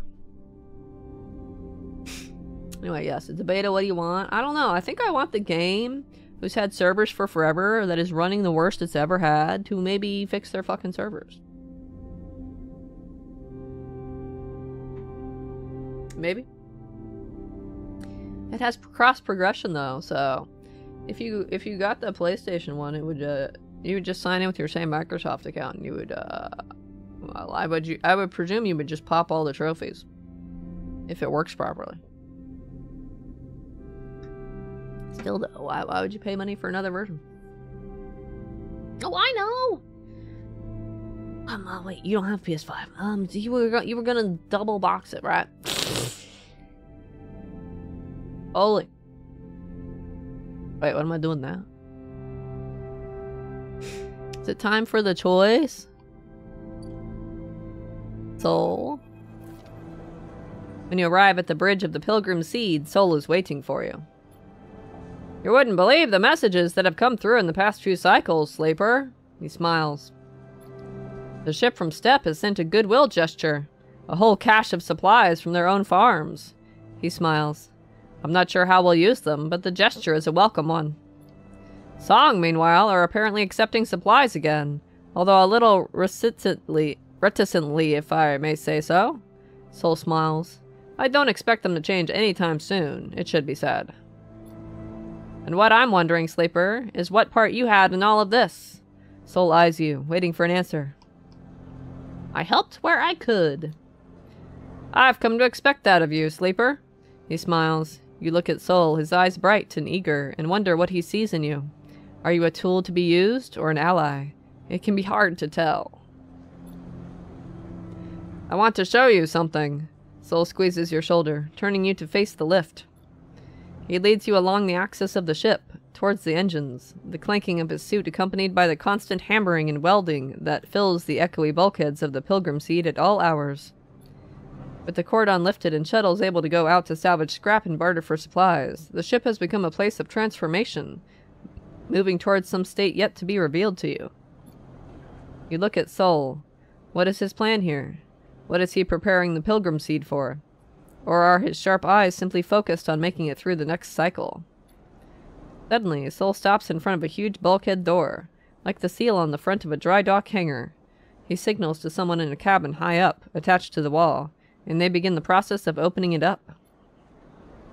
The Pilgrim Seed was built as a short-range freight carrier, you know? The ember warning lights in the bulkhead door send spinning shadows across Soul's face. We built it to ship the entire harvest from thousands of farms to the silos at Passero. When we realized we'd need to leave, it was the biggest ship we could muster. Soul raps on a metal plate. And somehow she's carried us all the way out here. We? Farmers, mostly. From outside the city and the edges. He flexes his shoulder beneath his suit. We saw it coming first, I guess. Knew it was time. Others didn't want to believe. I was a farmer. Had a whole load of land and people to run it. And my people helped convert this place for the long trip. He looks at his feet. Others led, organized the evacuation, and debated the plan. What happened? Not one of those folks made it. Soul rubs his forehead. We were out in the black a long time before we got here, Sleeper. Things happen. The upshot is I was chosen to take over.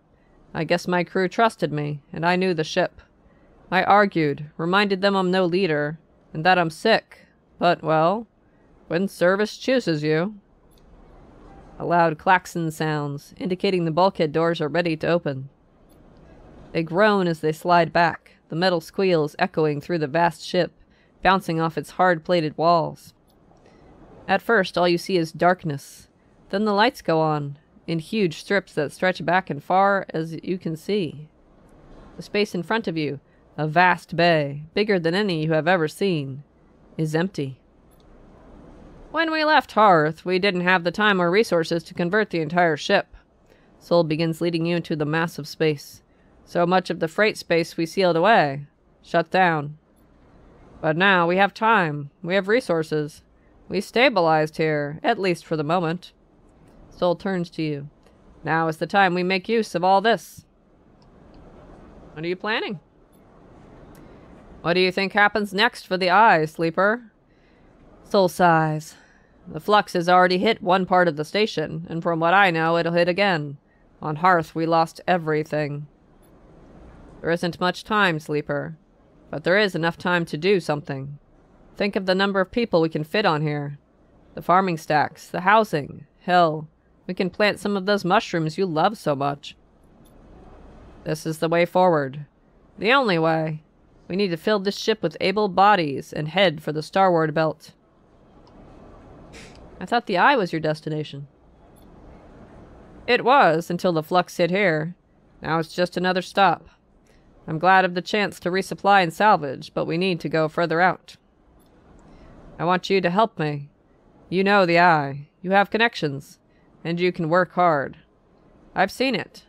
Soul meets your eye. I know you are like me, Sleeper. You didn't choose service, but it chose you. There are other ways. Oh, I like dealing with the flux. If you know them, go ahead. But I'm telling you, this is the opportunity we have now. I know it's a lot to think about, Sleeper. Trust me. More F1? I didn't know you were into comedy. Yeah, I'm a comedian. I'm a real stand-up.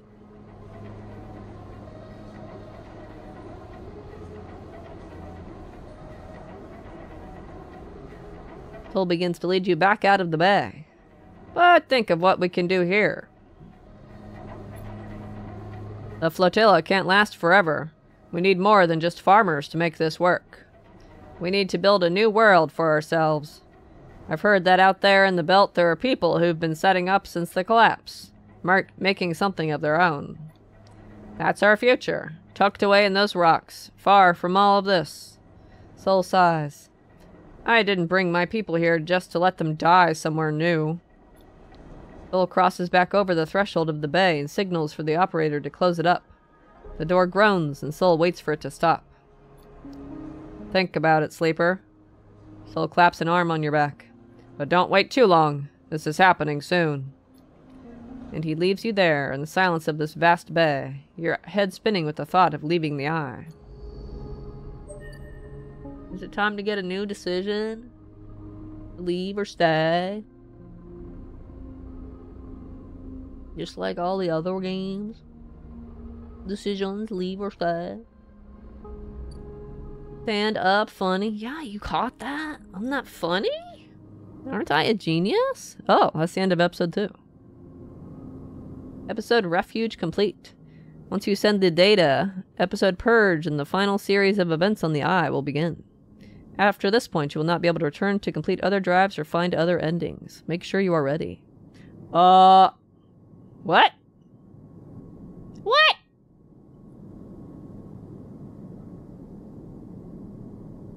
It's a final ending then. I don't go back. Wait, doesn't that kind of spoil it in a way? That means they don't stop it or something? They don't stop the flux and they have to leave the eye? Just saying you can't return afterwards is kind of a spoiler. Why not? Why wouldn't you be able to return? Either the game forces it to end, or the eye blows up, or something. Gathering evidence. Peak is compiling their data on the flux to be presented to Sol or Helene. You get the sense they are dreading the choice.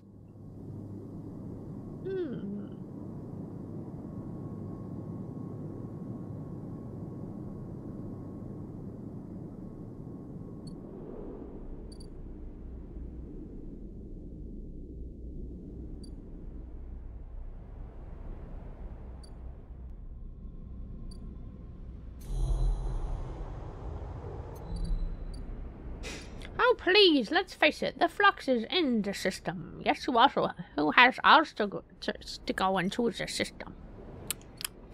But clearly, it's gonna blow up the ship. Why would the game just end? If we save the day, we should be able to just farm money in post-game if we want to, and just chill.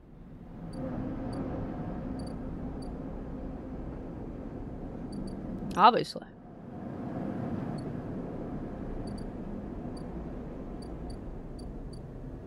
What do I want to do the rest of this day? 1 upgrade points. Who do I want to give that data to? I'm leaning towards Helene myself. She makes perfectly logical sense.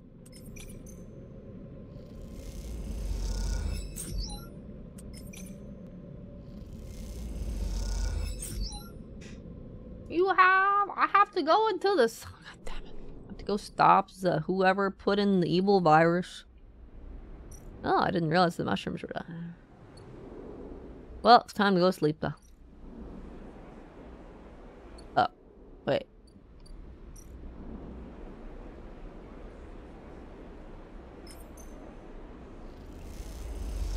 Which says you go in and purge the flux, or you do nothing, the colonies purge. Right, if I'm wrong, you ban me. You're on that today. It's like the 3rd or 4th one today.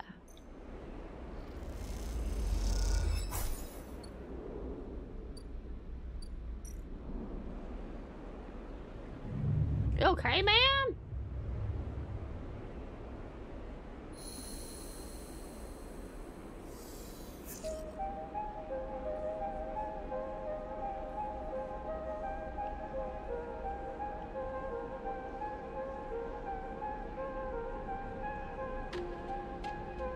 Getting it in early in one pod next week.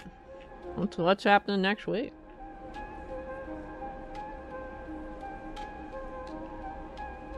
That bothers you? You can ban me? No!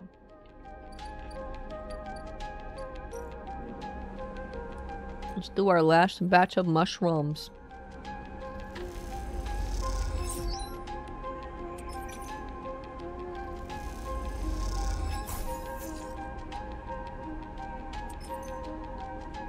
Exactly, nothing's happening next week, so I have to get it in now. Let's see.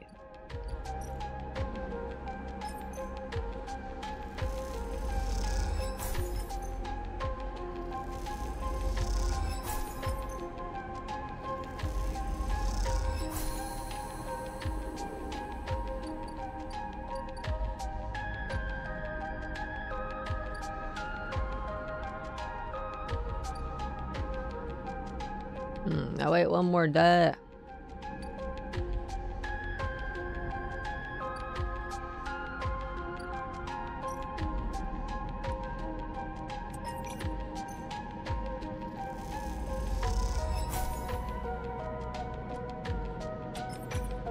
Let's get dinged here. Yeah, it's pretty tough to actually succeed at that one. With a low dice roll. Seems to have a higher chance than most of getting a negative outcome. Nothing's happened next week, so I have to get it out now. Let's see. Suspicious stare.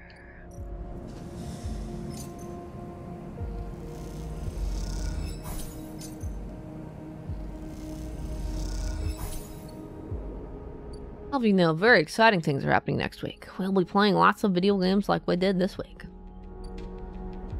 Unless the meteor strikes tomorrow. Oh wait, I gotta go sleep. I can go to the next day.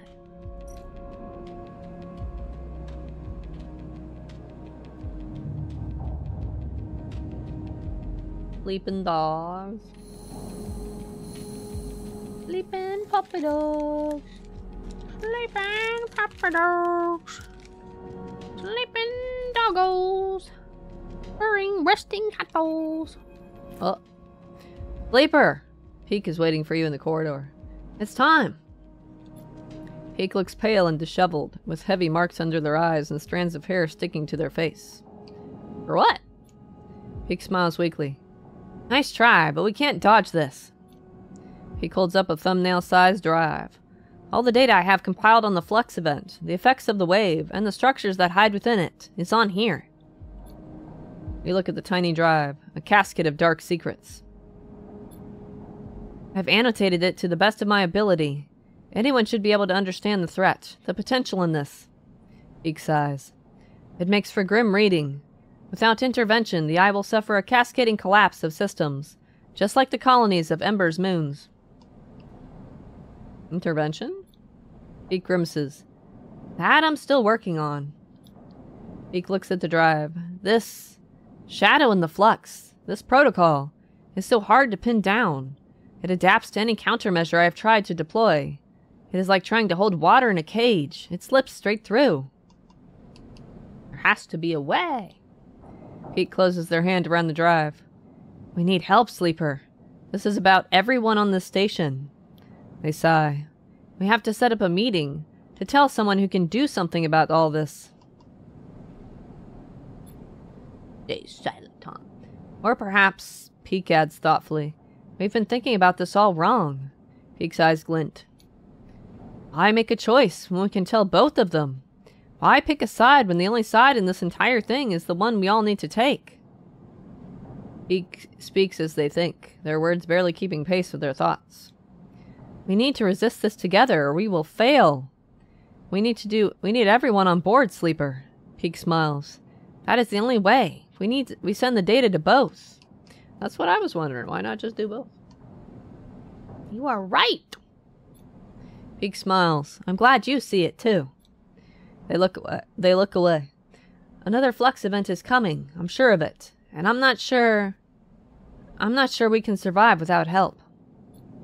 Peek opens their hand and holds the drive out for you to take. You need to do this, Sleeper. I can't. You know Sol. You know Helene. They trust you. To them, I'm just another spacer. But you are a part of this place. Hearing someone else say it hits you hard. You are part of the Eye. Peek is right. But right now, that feels more like a weakness than a strength. I have set up a data relay at the cordon. It's neutral ground. Take the data and send it out to Haven Age and the flotilla. Once they receive it, they will come. We can be sure of that. You will meet them there and take them through it all.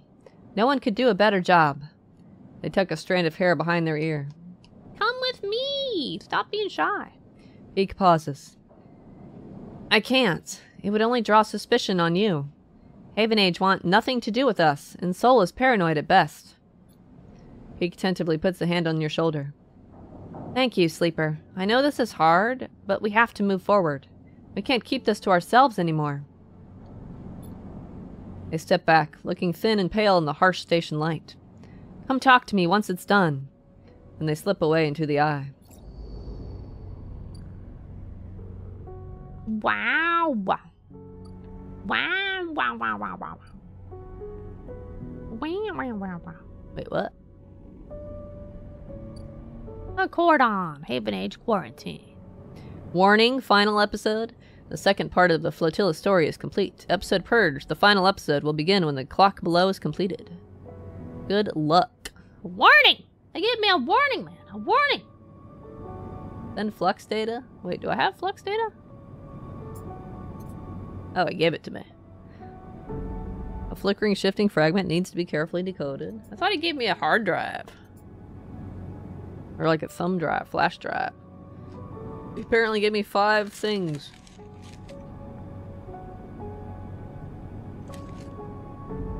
Well, are we ready to start this final episode?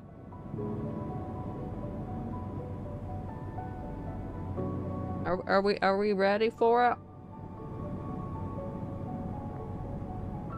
Alright, next game.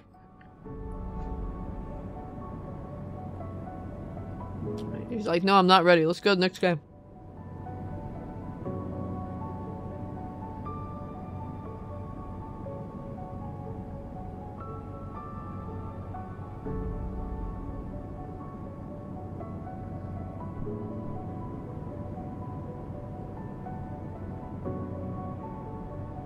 We still have about another hour of the time left, though. I can totally do this last chapter. I don't see the point of starting from this point. You'll have maybe 30 minutes. That's what I think, too. Unless they suddenly make me help a bunch of people again. Ash was pretty much MIA for the second episode. I expect that explosives to come at some point. If they don't bring it up at some point, it's gonna be like, what? What was that all about? Was it just an excuse to Ash to be MIA in the second chapter? Peak's relay lies ready. This is it. This data is a ticking time bomb. Once it is sent, there is no going back.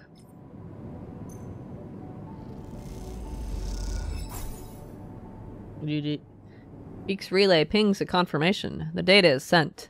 Now all you can do is wait for the response. Cordon, huh? With the data sent, the only thing to do is wait. As you do, you imagine Helene receiving the data, perhaps in the middle of some Haven Age Council meeting. You think of her trembling hands as she slips out of the room to read it. Her reaction, you can't predict. You imagine Sol, too, one of his crew, finding him in some corner of the Pilgrim Seed, overseeing the modifications that will turn it into an ark.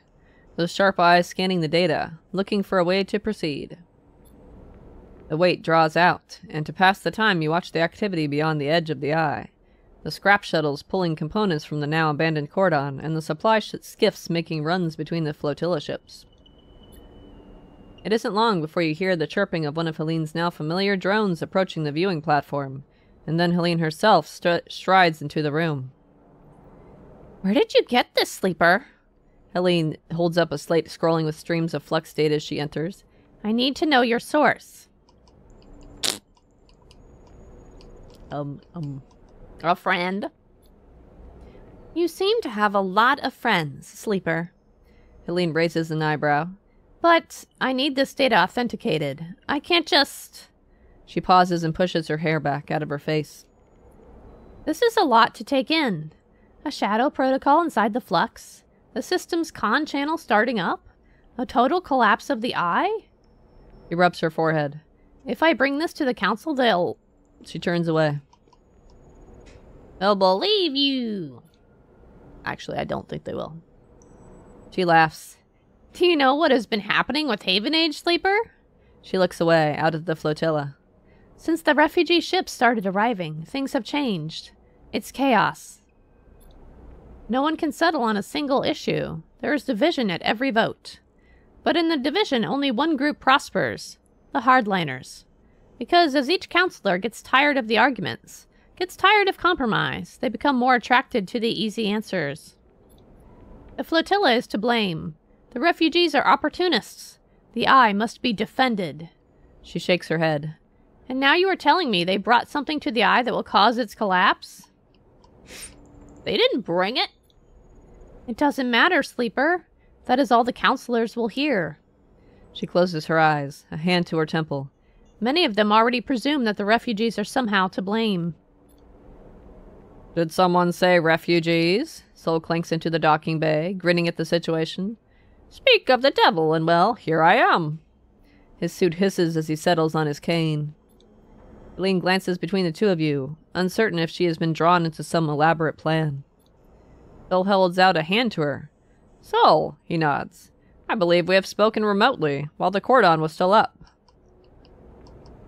I sent both of you the data. Bill laughs. Well, thank you.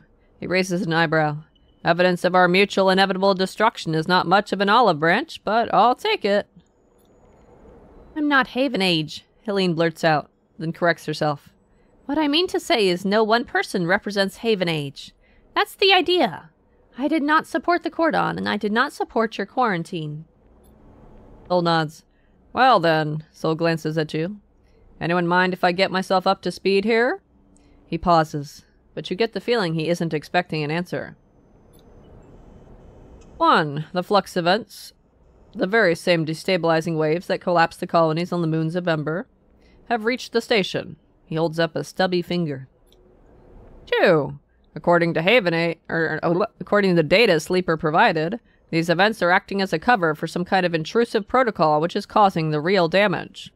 The second finger joins the first. 3. This shadow protocol will do the very same thing it did to Ember's Song, Step, and Hearth, and quickly. In short, it'll shut down everything keeping this place alive. A third finger pops up. 4. And this is my favorite. We have no idea who or what is doing this, and why. Soul's final finger joins the other 3. Is that about the total of it all? Oh no! We doomed! We're gonna spend this final episode has to be like 5 hours long, Dobby. We have to track down who did it. It can't be as short as the other 2. It has to be super long. We need to have a big, long, thorough investigation. Maybe the awful character will die. I'd be too optimistic. Not Bops! Fang? After all we did to help him? No! It is interesting how he's just MIA, though. You basically have Peak, the same type of character. We should have been like, hey, Fang can help you. Two dudes who are pretty much the same occupation. Good at looking at code and stuff. But he's not brought up at all. It's like kind of weird.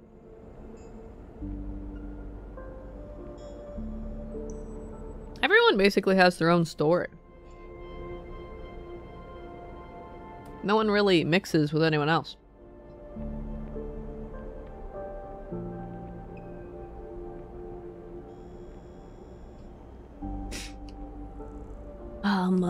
There's also another flux event coming.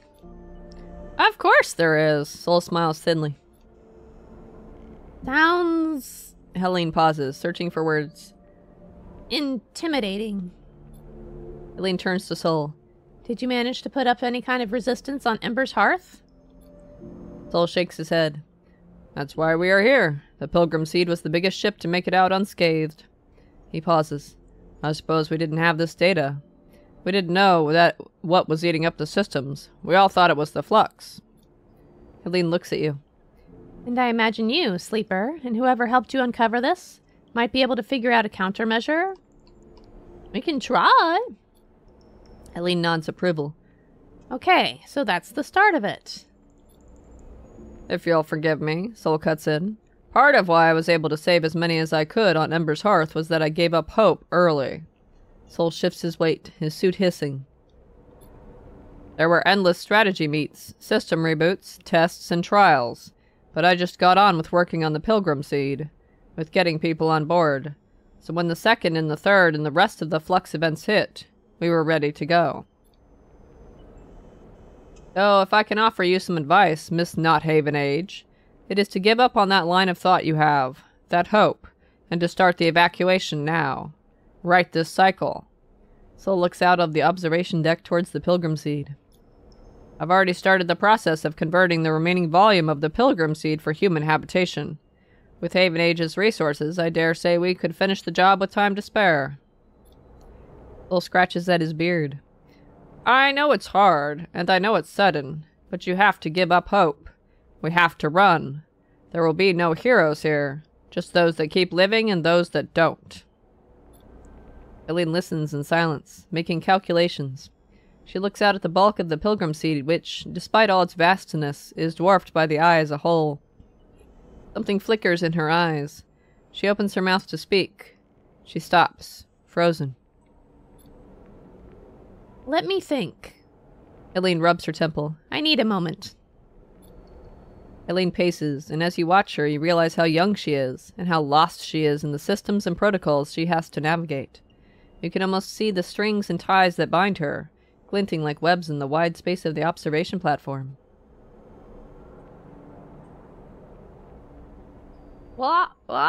We purge the shadow protocol, or we evacuate the eye. Gardener, he released you. Make for the best blossoming it wants you. Aw.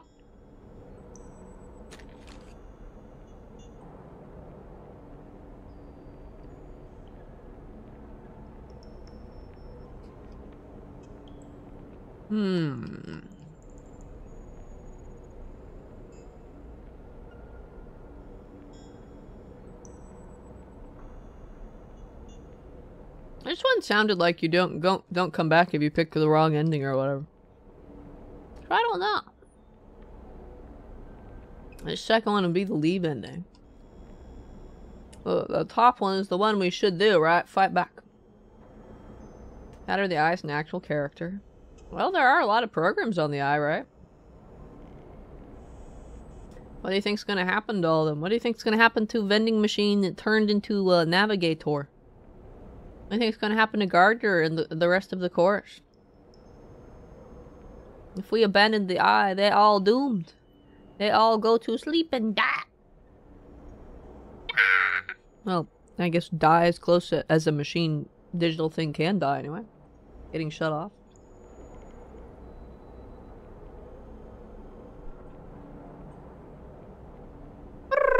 Ophelia.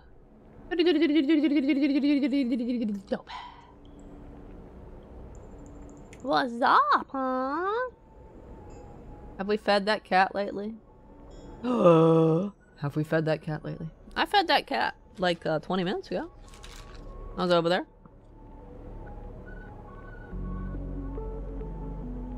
It just eats my crackers and doesn't say anything else now. Nothing's up. Well, I'm looking up right now. It looks pretty cool up there. I approve. We purge the shadow protocol! Eileen stops pacing. But with what resources?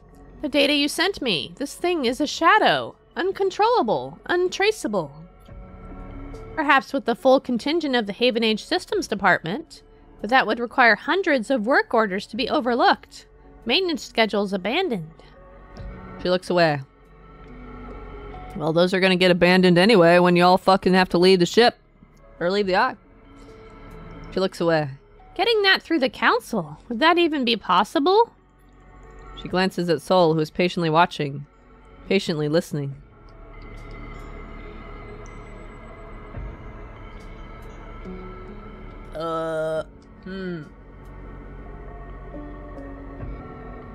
We do it without them! Fuck those people. Impossible! Helene looks at the slate again. I will take this to the council. Force them to listen. Force them to act. You both jump as someone loudly clears their throat nearby. Your eyes jump to the dark entryway that Helene emerged from just minutes ago. Who the fuck are you? Hardline Haven Age counselor? Oh, Kemp. What a cozy little meeting this is. A man steps from the shadows, dressed in the same style of Haven Age overalls as Helene. And I must say, that is some very incendiary rhetoric you are using, Counselor Helene. You glance at Helene and her face drops immediately. Kemp! She curses under her breath. Sol shifts his weight on his cane, but otherwise remains still, like a casual observer. Plotting against Havenage with an interloper, he gestures at Sol. Everyone will be so disappointed. Kemp smiles a bright smile. Some of our counselors had such high hopes for our youngest member. His smile drops. I, of course, never let novelty distract from the importance of experience. Helene stares daggers at Kemp. Enough of this petty shit, Kemp. You need to see this. She holds out her slate with an outstretched arm. The games are over. No more point scoring, no more lobbying. You and your hardliners need to stop. This is something real. Kemp calmly takes the slate and prods the screen, scrolling through the flux data. His face betrays nothing, but you see some complex calculation flickering in his sharp eyes. Kemp lowers the slate slowly and smiles at Helene. And what do you think this shows? Helene frowns. Don't play games. You can read. The flux is a carrier signal for some shadow protocol, most likely corporate in nature. Maybe it's Solheim re-emerging to claim their station. Maybe it's a takeover. But either way, the station is under threat. You are right about that. But the rest? Conjecture. Kemp rubs his chin. Fuck this guy. Can we throw him off the station? What we have is a virus in our systems which emerged precisely when the flotilla arrived. In fact, it times in perfectly with the mysterious event that freed them. What I see is a hostile cyber warfare attack, instigated by dissidents that fled Ember's moons after committing terrorist attacks on their own soil. Kemp's face darkens. That is the order of the facts. Nothing more and nothing less. Facts I'll be happy to present to the council. Kemp tightens his grip on the slate. Helene laughs. You think that's the only copy of that data, you sanctimonious shit? Uh-oh, they're fighting though. No, I don't, Kemp smiles. But who do you think they will listen to, Helene? Especially after I tell everyone about this little clandestine meeting. You couldn't win power by Havenage's systems. By our laws, you resort to this. Kemp shakes his head. The law is with me.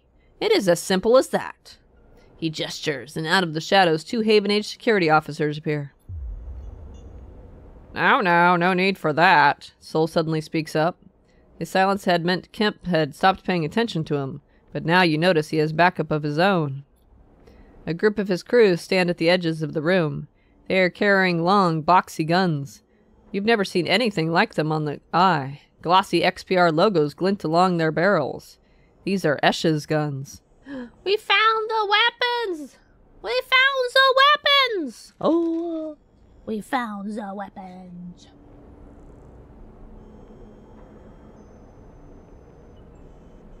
We should go tell Esh we found her weapons.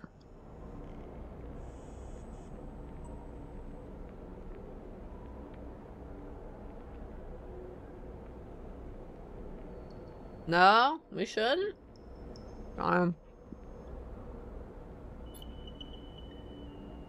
Kemp freezes, and the officers hesitate, holding back in the doorway.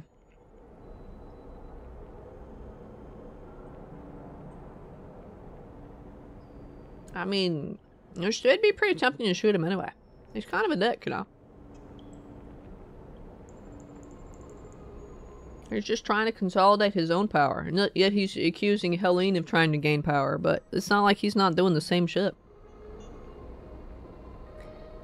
Be careful there, outsider, he stutters. Kill me and Havenage will never forget. Bill waves a hand at him. No one is killing anyone, so let's calm down. Sol scratches his beard. But I am going to have to ask you to leave. Helene glances at him, and he gives her a gentle nod. And you'll leave your colleague here with me. He raises an eyebrow. We haven't finished our conversation. Kemp laughs and shakes his head. You are finished, Helene. The council will never allow you back after this. Then he turns and walks out of the observation deck, taking his officers with him. Bye, bitch. You all pause to catch your breath. Helene looks ready to collapse. Sol flexes inside his suit, nodding at his crew to check that Kemp has fully retreated.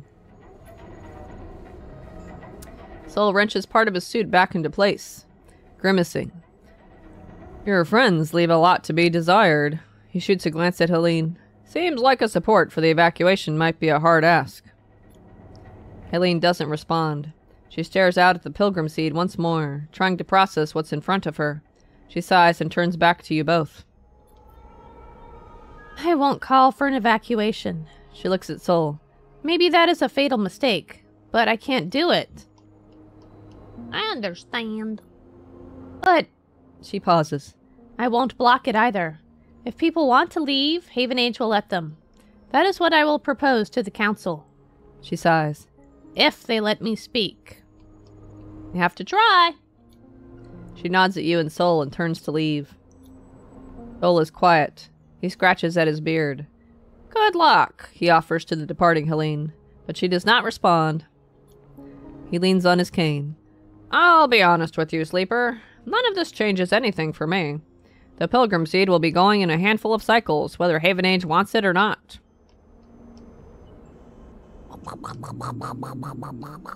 How long? Soul grimaces. Honestly? As soon as we are ready. I'm not eager to run down the clock to the last cycle. Soul puts a hand on your shoulder.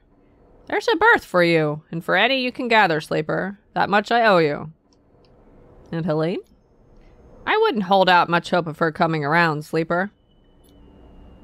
She's too tied up in all this. It won't let her leave even if she wants to. He eyes you.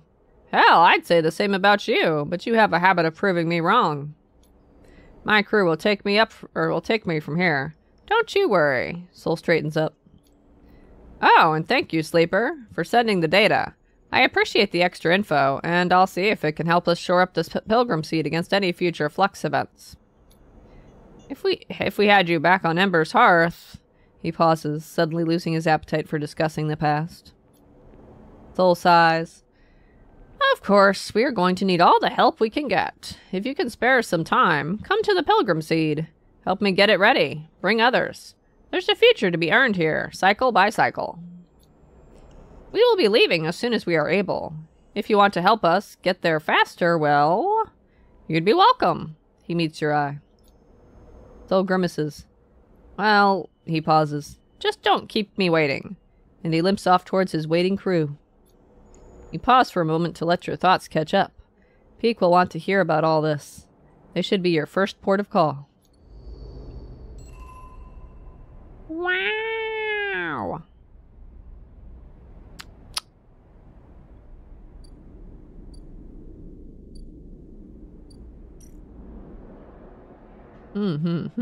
Pilgrim prep. Berth refitting. Building berths into the vast bulkheads of the Pilgrim Seed is a huge job, and Soul needs every able-bodied engineer to help. Or supply hauling. The evacuees will need many supplies for the trip to the Starward Belt, and they will have to be hauled aboard in only a few cycles. Pilgrim prep. The Pilgrim Seed will take the majority of the evacuees off the eye, but is there enough time to settle them all? I don't see a clock, but okay. Talk to Peak. Oh no, I didn't want to talk to you. I wanted to talk to Peak. I found your fucking weapons. What am I talking to you for? All you are is grumpy. She's just grumpy. As you enter the climbing briar, you immediately have to jump aside as Esh, lugging a massive crate across the cargo bay, pushes past you, grunting an apology as she does. Wait, did she apologized? What'd you do now? Wait, I wasn't talking about you, Doba. You know I was talking about Esh. Grunt back? Reminds me of when we met. Esh sniffs and doesn't look back. As you turn back to the bay, Peak pushes past too. Sorry, Sleeper, just a second. Peak rushes to catch up with Esh. Put that down, please, Esh. But she doesn't respond to their urging. We can't leave. Not yet. Peak puts a hand on her shoulder. Please, I'm the only one here who can... The crate drops, the sound of its impact echoing around the bay like thunder. Can do what, Peak? Her eyes are burning with anger. Save this place? Are you still that naive? We are running, Peak. We are running because this thing cannot be stopped. It couldn't be stopped at XPR, our home. Why would we stay to stop it here? Because we can, Ash. We can give these people a chance. Peek pleads with her. Like they gave the refugees a chance? Ash shakes her head. No, Peek. This is not on us. We barely made it out of XPR. I worked for years to escape, and now you want to throw it all away? I left everything behind. My mother, my friends, to take you out of that place. She clenches her jaw. She turns and slams her hand onto the crate, breathing hard. I feel so bad for her right now. We go. That's the end of it. I feel so bad for her right now. Peek turns away. You feel unsure what to do, but you know now is not the time for outside arguments. This is between them. Peek crosses the bay back towards you. I'm sorry you had to see that, Sleeper. They sigh. Let's talk upstairs. Peek leads you to the entry ladder, taking you up out of the bay into the habitation level of the ship. You follow them through the tight corridors, noticing the handwritten notes, the clutter, the repairs, the signs of a home. Here, sit. Peek gestures to the broad mess table with its curved couches, and you slide in on one side. Peek sits opposite. They brush their hair out of their eyes and take a deep breath. Oh, how did it go? What did they say? I've been waiting all cycle. Why don't I tell them about all the things? About Helene first. Peek listens nervously as you explain how Helene said she will support your efforts to find a countermeasure for the Shadow Protocol. Okay. Peek looks pleased. That sounds good. Much better than I was hoping. But what about the Council? Are they behind that? Or will she operate alone? Time to tell you about that rude person. Peek looks increasingly troubled as you tell them about the hardline counselor Kemp's sudden appearance. Damn, then Helene's going to have problems of her own to deal with. Peek shakes their head. Looks like we won't be able to count on anything from Haven Age. They pause. What stopped Kemp from arresting her? Tell them about the guns! Peek rolls their eyes. Of course. Those are the guns Esh managed to smuggle through to the refugees. The ones she didn't tell us about. Peek sighs. Another thing that's on us. What's on us? Esh is standing quietly in the doorway listening. You don't know how long she has been there for. Peek looks up at her with tired eyes. Sleeper found the weapons you smuggled from XPR. Esh freezes. She glances between you and Peek as if this might be some elaborate joke. The flotilla used them? Esh moves out of the doorway and enters the room. What happened? Peek interrupts. Be thankful that they didn't. They used them as a threat. That is all. Good. Esh folds her arms. You get the feeling that she knows Peek will not approve. Peek goes to speak and then decides not to take the bait. They glance at you. I'm sure you've heard enough of us arguing this cycle, Sleeper. Peek shoots a look at Esh. But our introduction of those weapons into the equation are just another reason why we cannot simply run away. Esh looks away, but says nothing. She surely knows they cannot absolve themselves of responsibility here. So what is motivating her? You realize that she still might not be trying to protect Peek, even from themselves. Suddenly, a shrill beeping fills the room, and as Peek pulls out their slate to silence it, but as they do, they freeze, their finger hovering above the screen, the beeping continuing its insistent pulse. What? Peek doesn't seem to hear you. They blink with glazed eyes at the slate. Then they let out a long exhale and tap the screen. The bleeping shuts off, leaving a ringing silence behind. Esh frowns at Peek. Planning to explain? 12 cycles. Peek looks vacantly up at you both. 12 cycles until the next flux event. They shake their head.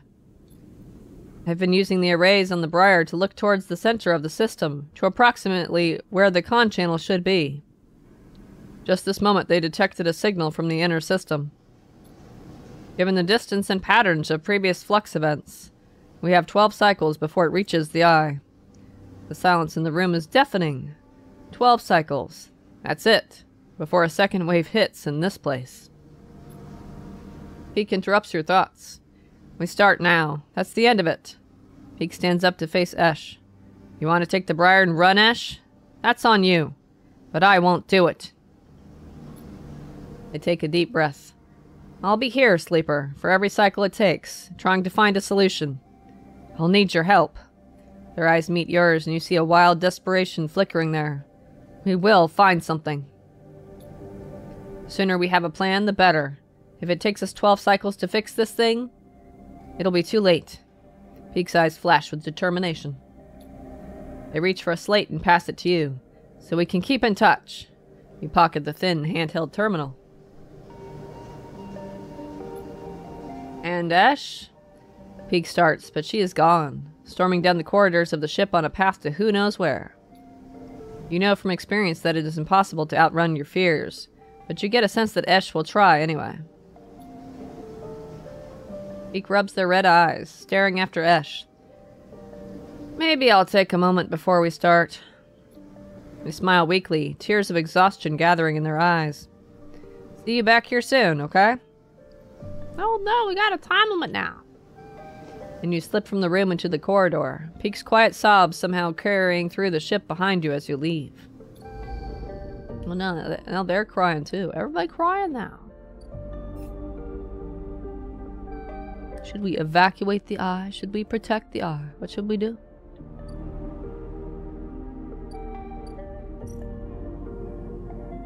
Devise a strategy. Peek is tirelessly analyzing the flux data and testing countermeasures on the Shadow Protocol. They need your help. A desperate plan? Peek is desperately looking for a way to combat both the coming flux event and the Shadow Protocol infecting the station. Wait. Why are you crying, Dolby? Why are you crying? Why you cry?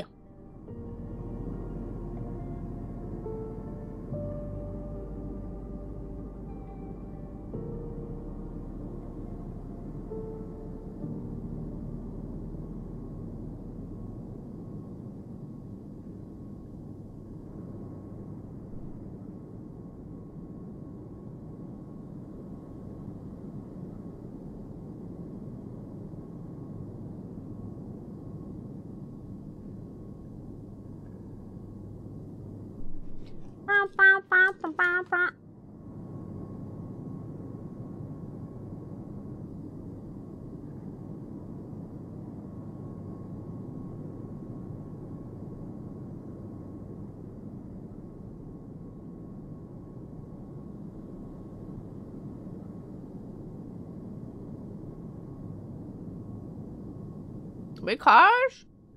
Because what?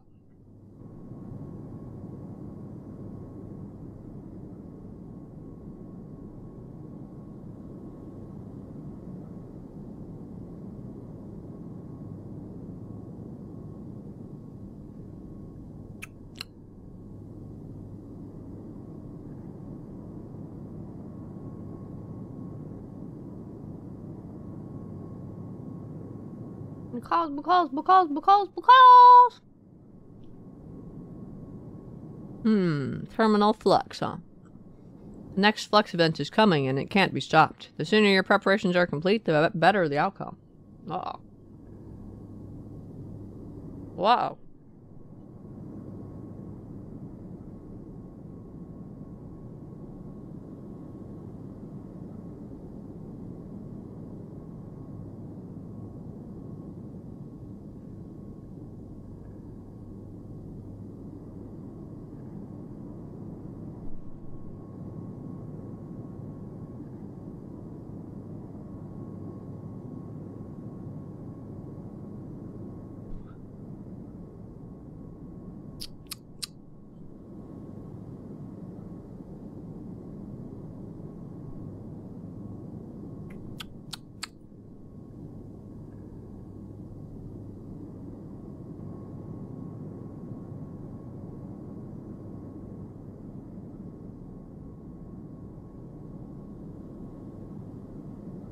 I haven't thought that far ahead. Okay.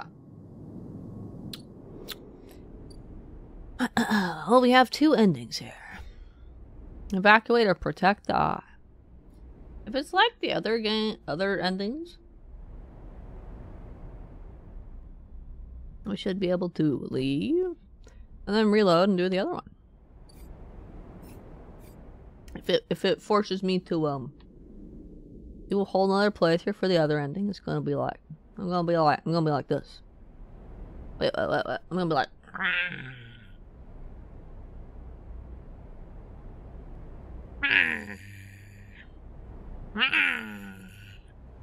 I want to see both endings though, man. I'll see both.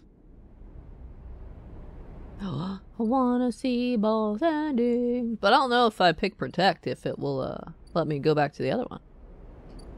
Because the ones to stay continue. So that's what I'm wondering. I'm contemplating.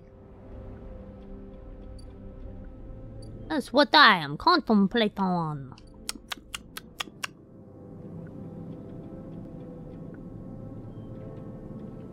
Although I feel like the evacuate ending is going to be similar to the one where we leave with Lemon Mina. We're now on a ship that who the fuck knows where. We don't know where we're going. Or maybe like Ankita's ending. It's interesting the Pilgrim one has fewer things.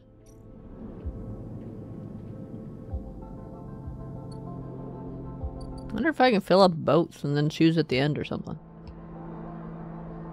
This one's a +2. Look at my ones.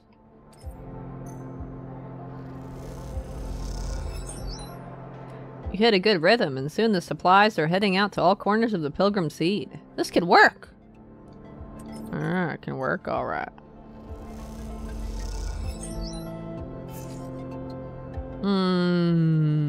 They're both danger, man. Actually, it doesn't matter which one you pick, right?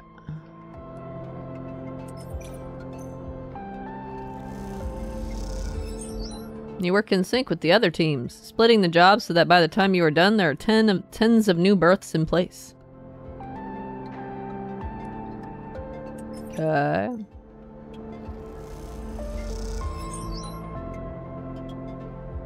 I don't think I should do 2 for either one. Wait, what? It's not full yet, though.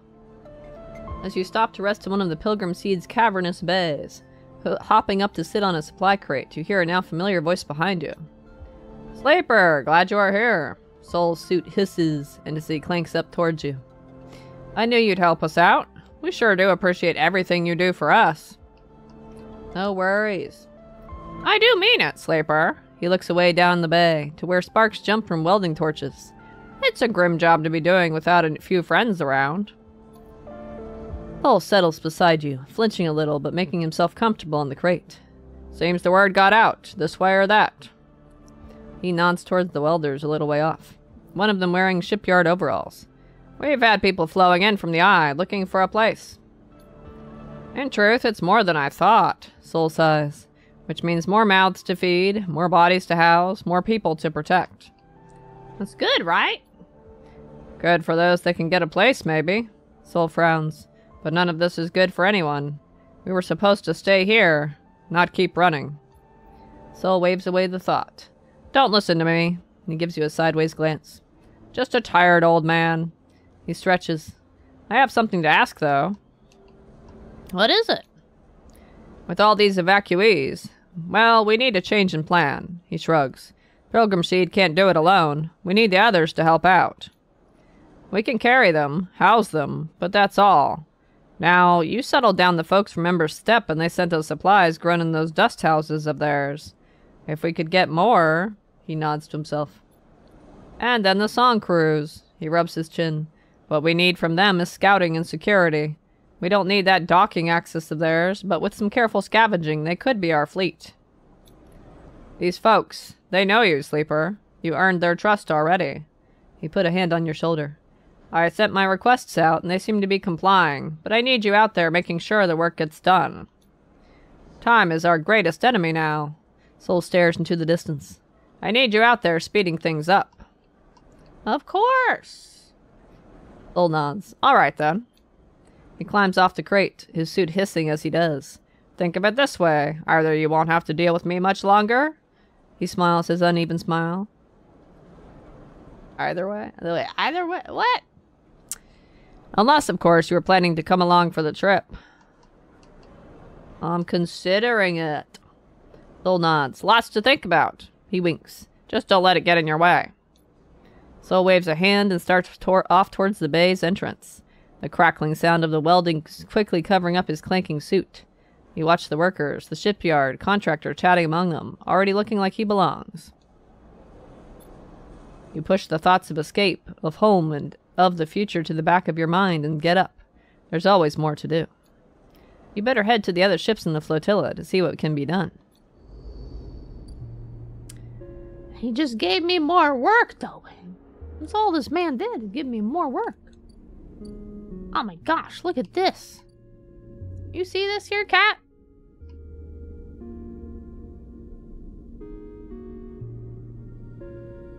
Or at least cutscenes, anyway. Protect is coolest. So you're not curious about the other ending?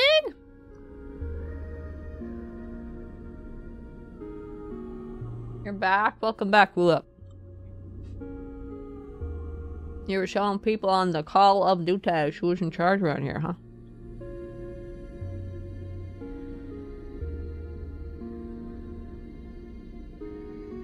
Guess we'll see what Aki wants. I knew you'd come. Aki greets you outside the dust house, her eyes as bright as always. You are very welcome here, as always. Good to see you, Aki. Aki smiles. And you, Sleeper. Aki puts a hand on your arm. Walk with me. And she guides you past the dust houses. You look inside and see other members of the crew working in the orange dust, planting and tending to the steppe ecosystem. We are here to be the suppliers for the evacuees. I am sure you have heard. We will put the dust houses to use. She lends you past a dust house where the dust is less, the orange glow not as bright, the air a little more clean. We are adapting, slowly, but we are adapting. We have to produce food, clothes, necessary things for the journey ahead. She smiles. The plants of steppe are once again sustaining a population, and that makes me proud. Aki stops at a half-empty dust house, scoured of its sand. It is being filled with mulch. We brought this from the Greenway. She stares at the green and brown, a strange sight, even to you, now that you are used to the amber dust of steppe. I admit, it is hard work for us. We are not familiar with these plants. Can you help us? Aki meets your eye. I will do my best. Thank you. She nods solemnly. I know that the eye is suffering, that it is at risk. I know what that is like. It's okay. I wish I had a lesson to share with you from our loss on steppe. She shakes her head. But for the moment, I cannot see what that might be. She gathers herself. If it gives you meaning, the work here is steady and worthwhile. But if you do not have time, she smiles a weak smile, I will not blame you. Hold on to your memories, but not too tightly. She pauses. Sadness will not sustain you. He falls silent and you both watch the work in the dust house for a while. You can already see a greening fringe of moss on the mulch in the dust house, the first signs of new life. Will you soon be like the people of steppe leaving behind a home, or will you be stubborn and hold your ground, despite what it might mean? You wait a little longer with Aki, the moment a welcome suspension in time, a rare moment in this rush towards an end. You glance at Aki and she puts a hand on your shoulder in solidarity. After a short while, Aki sighs. It is good to see you, Sleeper. Perhaps we will see each other again before we depart. She walks away, fingertips brushing against the glass of the dust house windows. Aki turns back for a moment, as if she wants to say something, then thinks better of it and turns away. Just gave me more work. Look at all this work.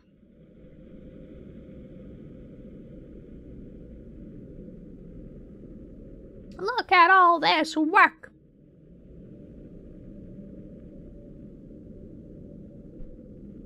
More work. I go over to Peter and talk to him, and he's going to give me more work. More work. More work. More work. Da. Oh, we should just end stream and come back next week, though. It's all just more work. And we got those other endings to do, too. which will probably take an hour on their own. This isn't going to be as quick as I thought it would. They just throw up a bunch more work at you. Dust house tending. To be used on the flotilla's outward trip, the dust houses will need careful tending, especially those being adapted to greenway plants. Harvest automation. Dust house efficiency could be massively improved with an automated harvesting system, but the step techs need some help. Step. Tongue twister there. Greeting step, huh? The dust houses now have a new function to feed the evacuees on their journey to the starboard belt. That means many changes. Oh my gosh. Talk to Peter. The docking access is in chaos when you arrive. The staccato burst of welding torches, the shouts of crews gathering, the rapid flow of supplies and kit from dock to dock. You can tell already that news of the flotilla's imminent departure has reached this place before you. To join the Exodus, sleeper? Peter approaches you from one of the working crews, a smile on his face and a lightness in his step you haven't seen before. What's happening? Peter gestures to the chaos. The singers are rising, sleeper. Peter eyes you. I suppose you are here on Soul's orders again? He winks at you. Nothing Ember's Hearth like to do more than ordering people around. Ah, you guessed it. Well, Soul has it lucky anyway. His request for us to dismantle the Axis and be the vanguard for the flotilla's onward journey to the starboard belt aligns perfectly with our plans. What plans? To leave this damned place, of course. We've been prepping ever since the cordon collapsed. If we can build our escape and make the Hearth ships think we are complying with their orders at the same time, then it's a 2-in-1 for us. Peter shakes his head. Those idiots will never see it coming. We can't abandon them. We are our own flotilla, sleeper. Peter looks away at the busy Axis. We aren't going to tie ourselves to heart and step any longer. Why would we? Is that a typo and it's supposed to be hearth? There's been a couple times I've seen heart instead and I've wondered if it's a typo. And they forgot the H at the end. I bet it is.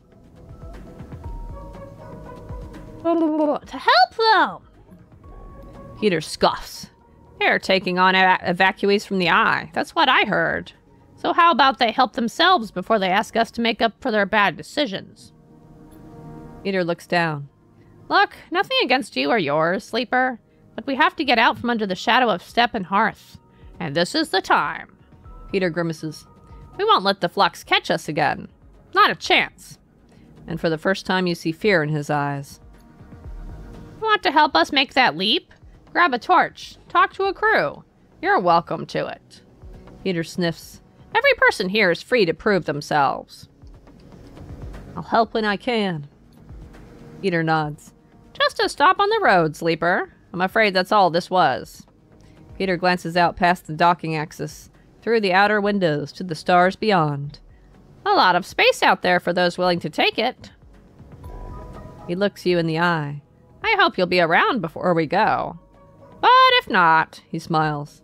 Stay strong. And with that, Peter thumps you on the shoulder and heads back to his crew, with a purpose, a direction visible in every step of his rapid structure. Rapid stride. Why'd I read structure? I saw STR and my brain auto-completed or something. Look how busy this one is. Crew management. The crews of Ember Song are effective but headstrong and stubborn. They need direction and management. Axis reclamation. As the docking axis is dismantled and the individual ships refitted, as much of the material as possible needs to be reclaimed. Dock dismantling. The ships from Ember Song will act as scouts and security for the evacuees. That means dismantling the docking axis. Oh shit. Everyone has 1, 2, 3, 4, 5, 12? Everyone has 12 blocks to fill up.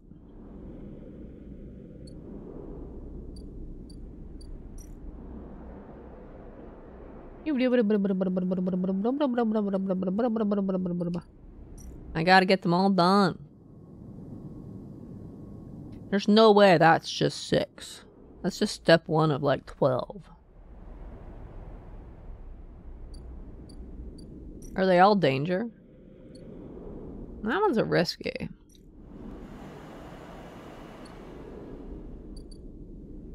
But both of this one is danger. The other two have one danger and one risky. Oh look, they expect to die, just let them on.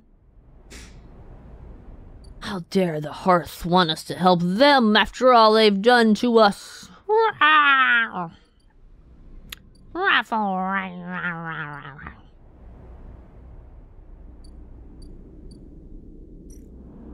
could they do this to us?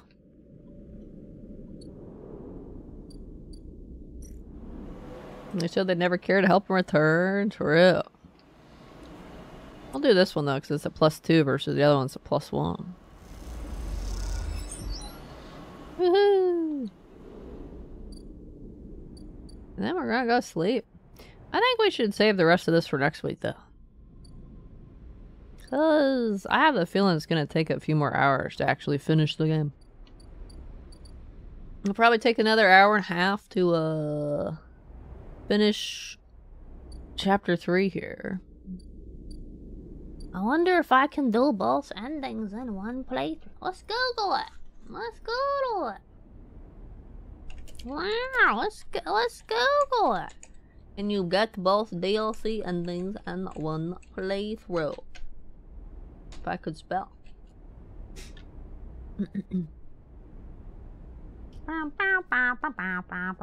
Otherwise I would just speedrun.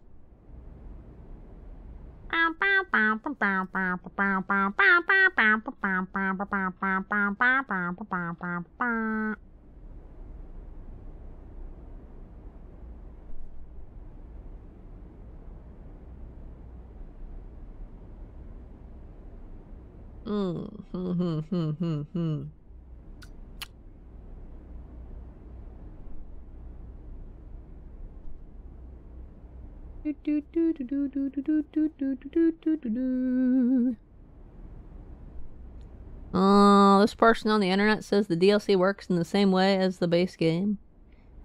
After the ending, you can go back and choose differently. There's no need to replay everything again. That guy's not talking the full story though, because if you choose to stay, you do have to replay everything again. But they only half know what they're talking about. They probably picked the leave every time and just didn't notice. Or didn't think about it.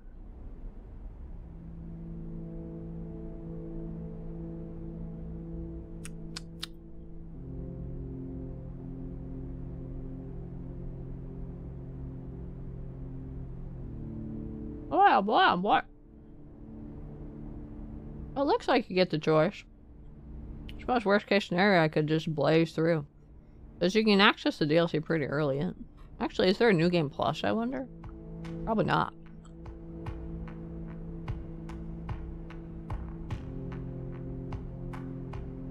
I only barely managed to get everything done in the first DLC. You can probably... Honestly, I think the first DLC only affects how far the Pilgrim Seed's progress was in Chapter 2. I think that's the only thing it affects. I've really never gotten an ending so far in the game. Well, I've gotten like 6 endings. There's a shit ton of endings in this game. I got 2 endings with Lemon Mina. I got 2 endings with Ankita. I got 2 endings with Rico. Are there any other ones? I think it was those. I think that's it.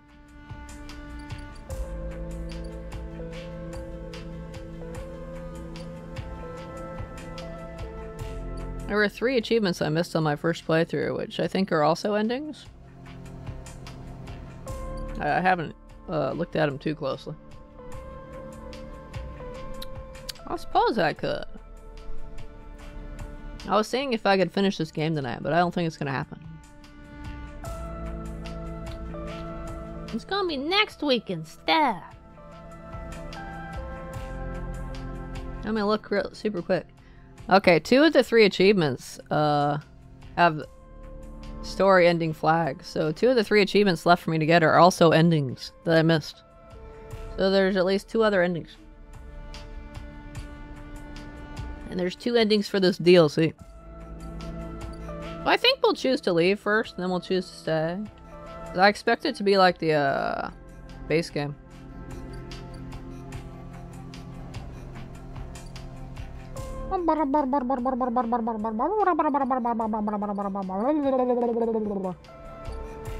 If you have to blaze through another playthrough, you know what I'm not going to be doing?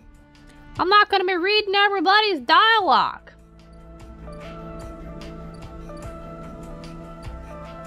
It probably is much faster to play through the game if you just skip all the fucking dialogue. Of course, you're missing the whole point of the game then, but on a second playthrough, who cares?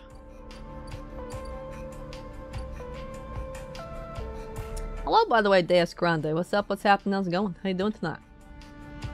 Endings mean more dialogue. Next game. What? No. Citizen Sleeper will probably finish next week. We'll finish chapter 3 here, and then we'll blaze through until we get to the other endings and stuff. Hey, Zuki Wookie, what's up and what's happening? How's it going? How you doing tonight? Out next week? Why not? Think I'm gonna be too busy grinding guilds? Is that what you think? As you said, I didn't. Did I miss something? What did I say?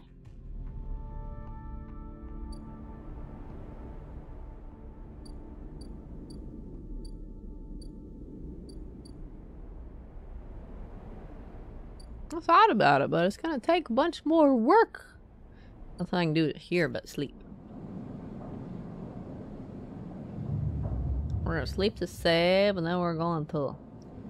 I said next week you spoke to you funny. Hey, you made it sound like you weren't gonna be here next week. Saving! Oh, thanks for the raid, Zuki. What's up? What's happening? How's it going? How you doing tonight? Did you have a nice stream? I've got 12 or 11 more cycles to fill all these circles. Oh my gosh. Although this one's already like 3/4 done, right? Yep. You're not? Wait, what? What's going on?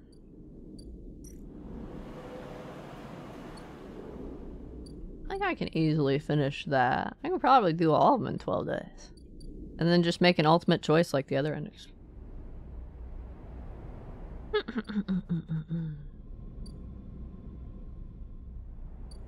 Well, I hope you enjoy your vacation next week, though. You enjoy your vacation.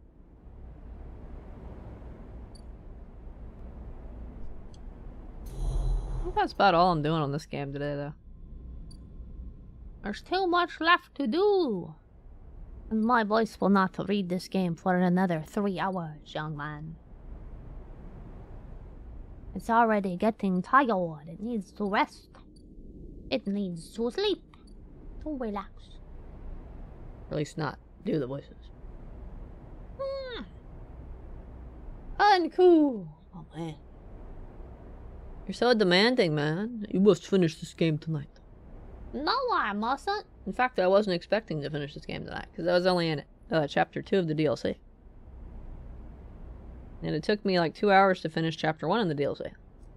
So I was never expecting to finish this entire game tonight. I was expecting to end up somewhere in chapter 3, which is exactly what happened. And next time we can do the rest of chapter 3, get both of those endings.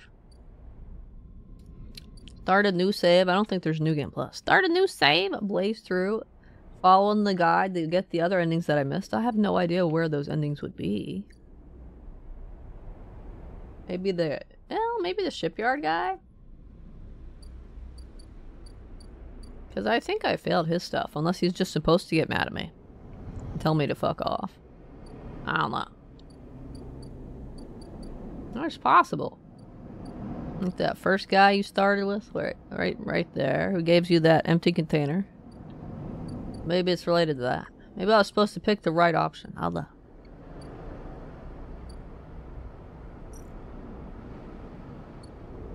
The janitor got rewards. What?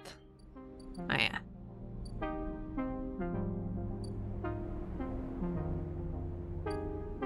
Alright, well, next time we will finish this DLC and probably the whole game. Because we'll just blaze through to do the achievements we missed. I don't know where that'd be. I haven't looked it up yet. I don't know where that'd be. I haven't looked it up yet.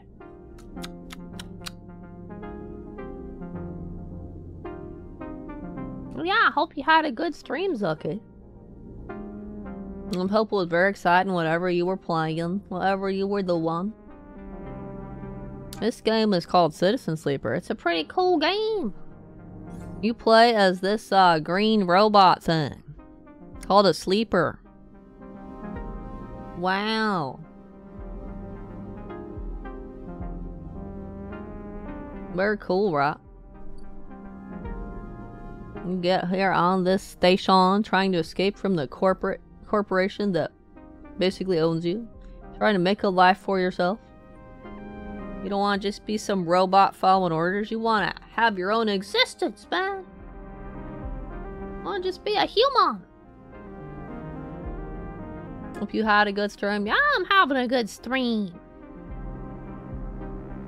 What time is it? 3:47. I've been streaming for 3 hours and 47 minutes. Oh my gosh.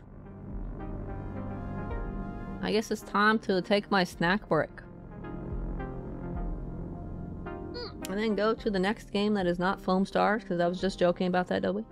I don't even know how many people you need for that. Or how long it takes. Ruffle it. What? My gosh.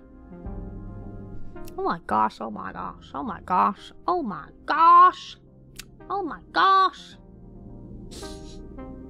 Oh, so many cool emotes. Foam Stars could have been decent. Yeah, I was joking about playing it earlier. I don't know if I'll actually play it. Ever. Because it looks like one of those games they'll constantly add new trophies for. I'm a trophy hunter in case you didn't know that. Although the new trophy update they added is apparently very easy to do. It only takes like 5 or 6 hours. It's dead. Yeah, I saw an article today that said 95% of its player base is toast. It's toast. That's it for Citizen Sleeper for today. Alright, VOD viewers. That's it. That's it. Get out of here. We'll be back with more Citizen Sleeper next week. Probably. Most likely.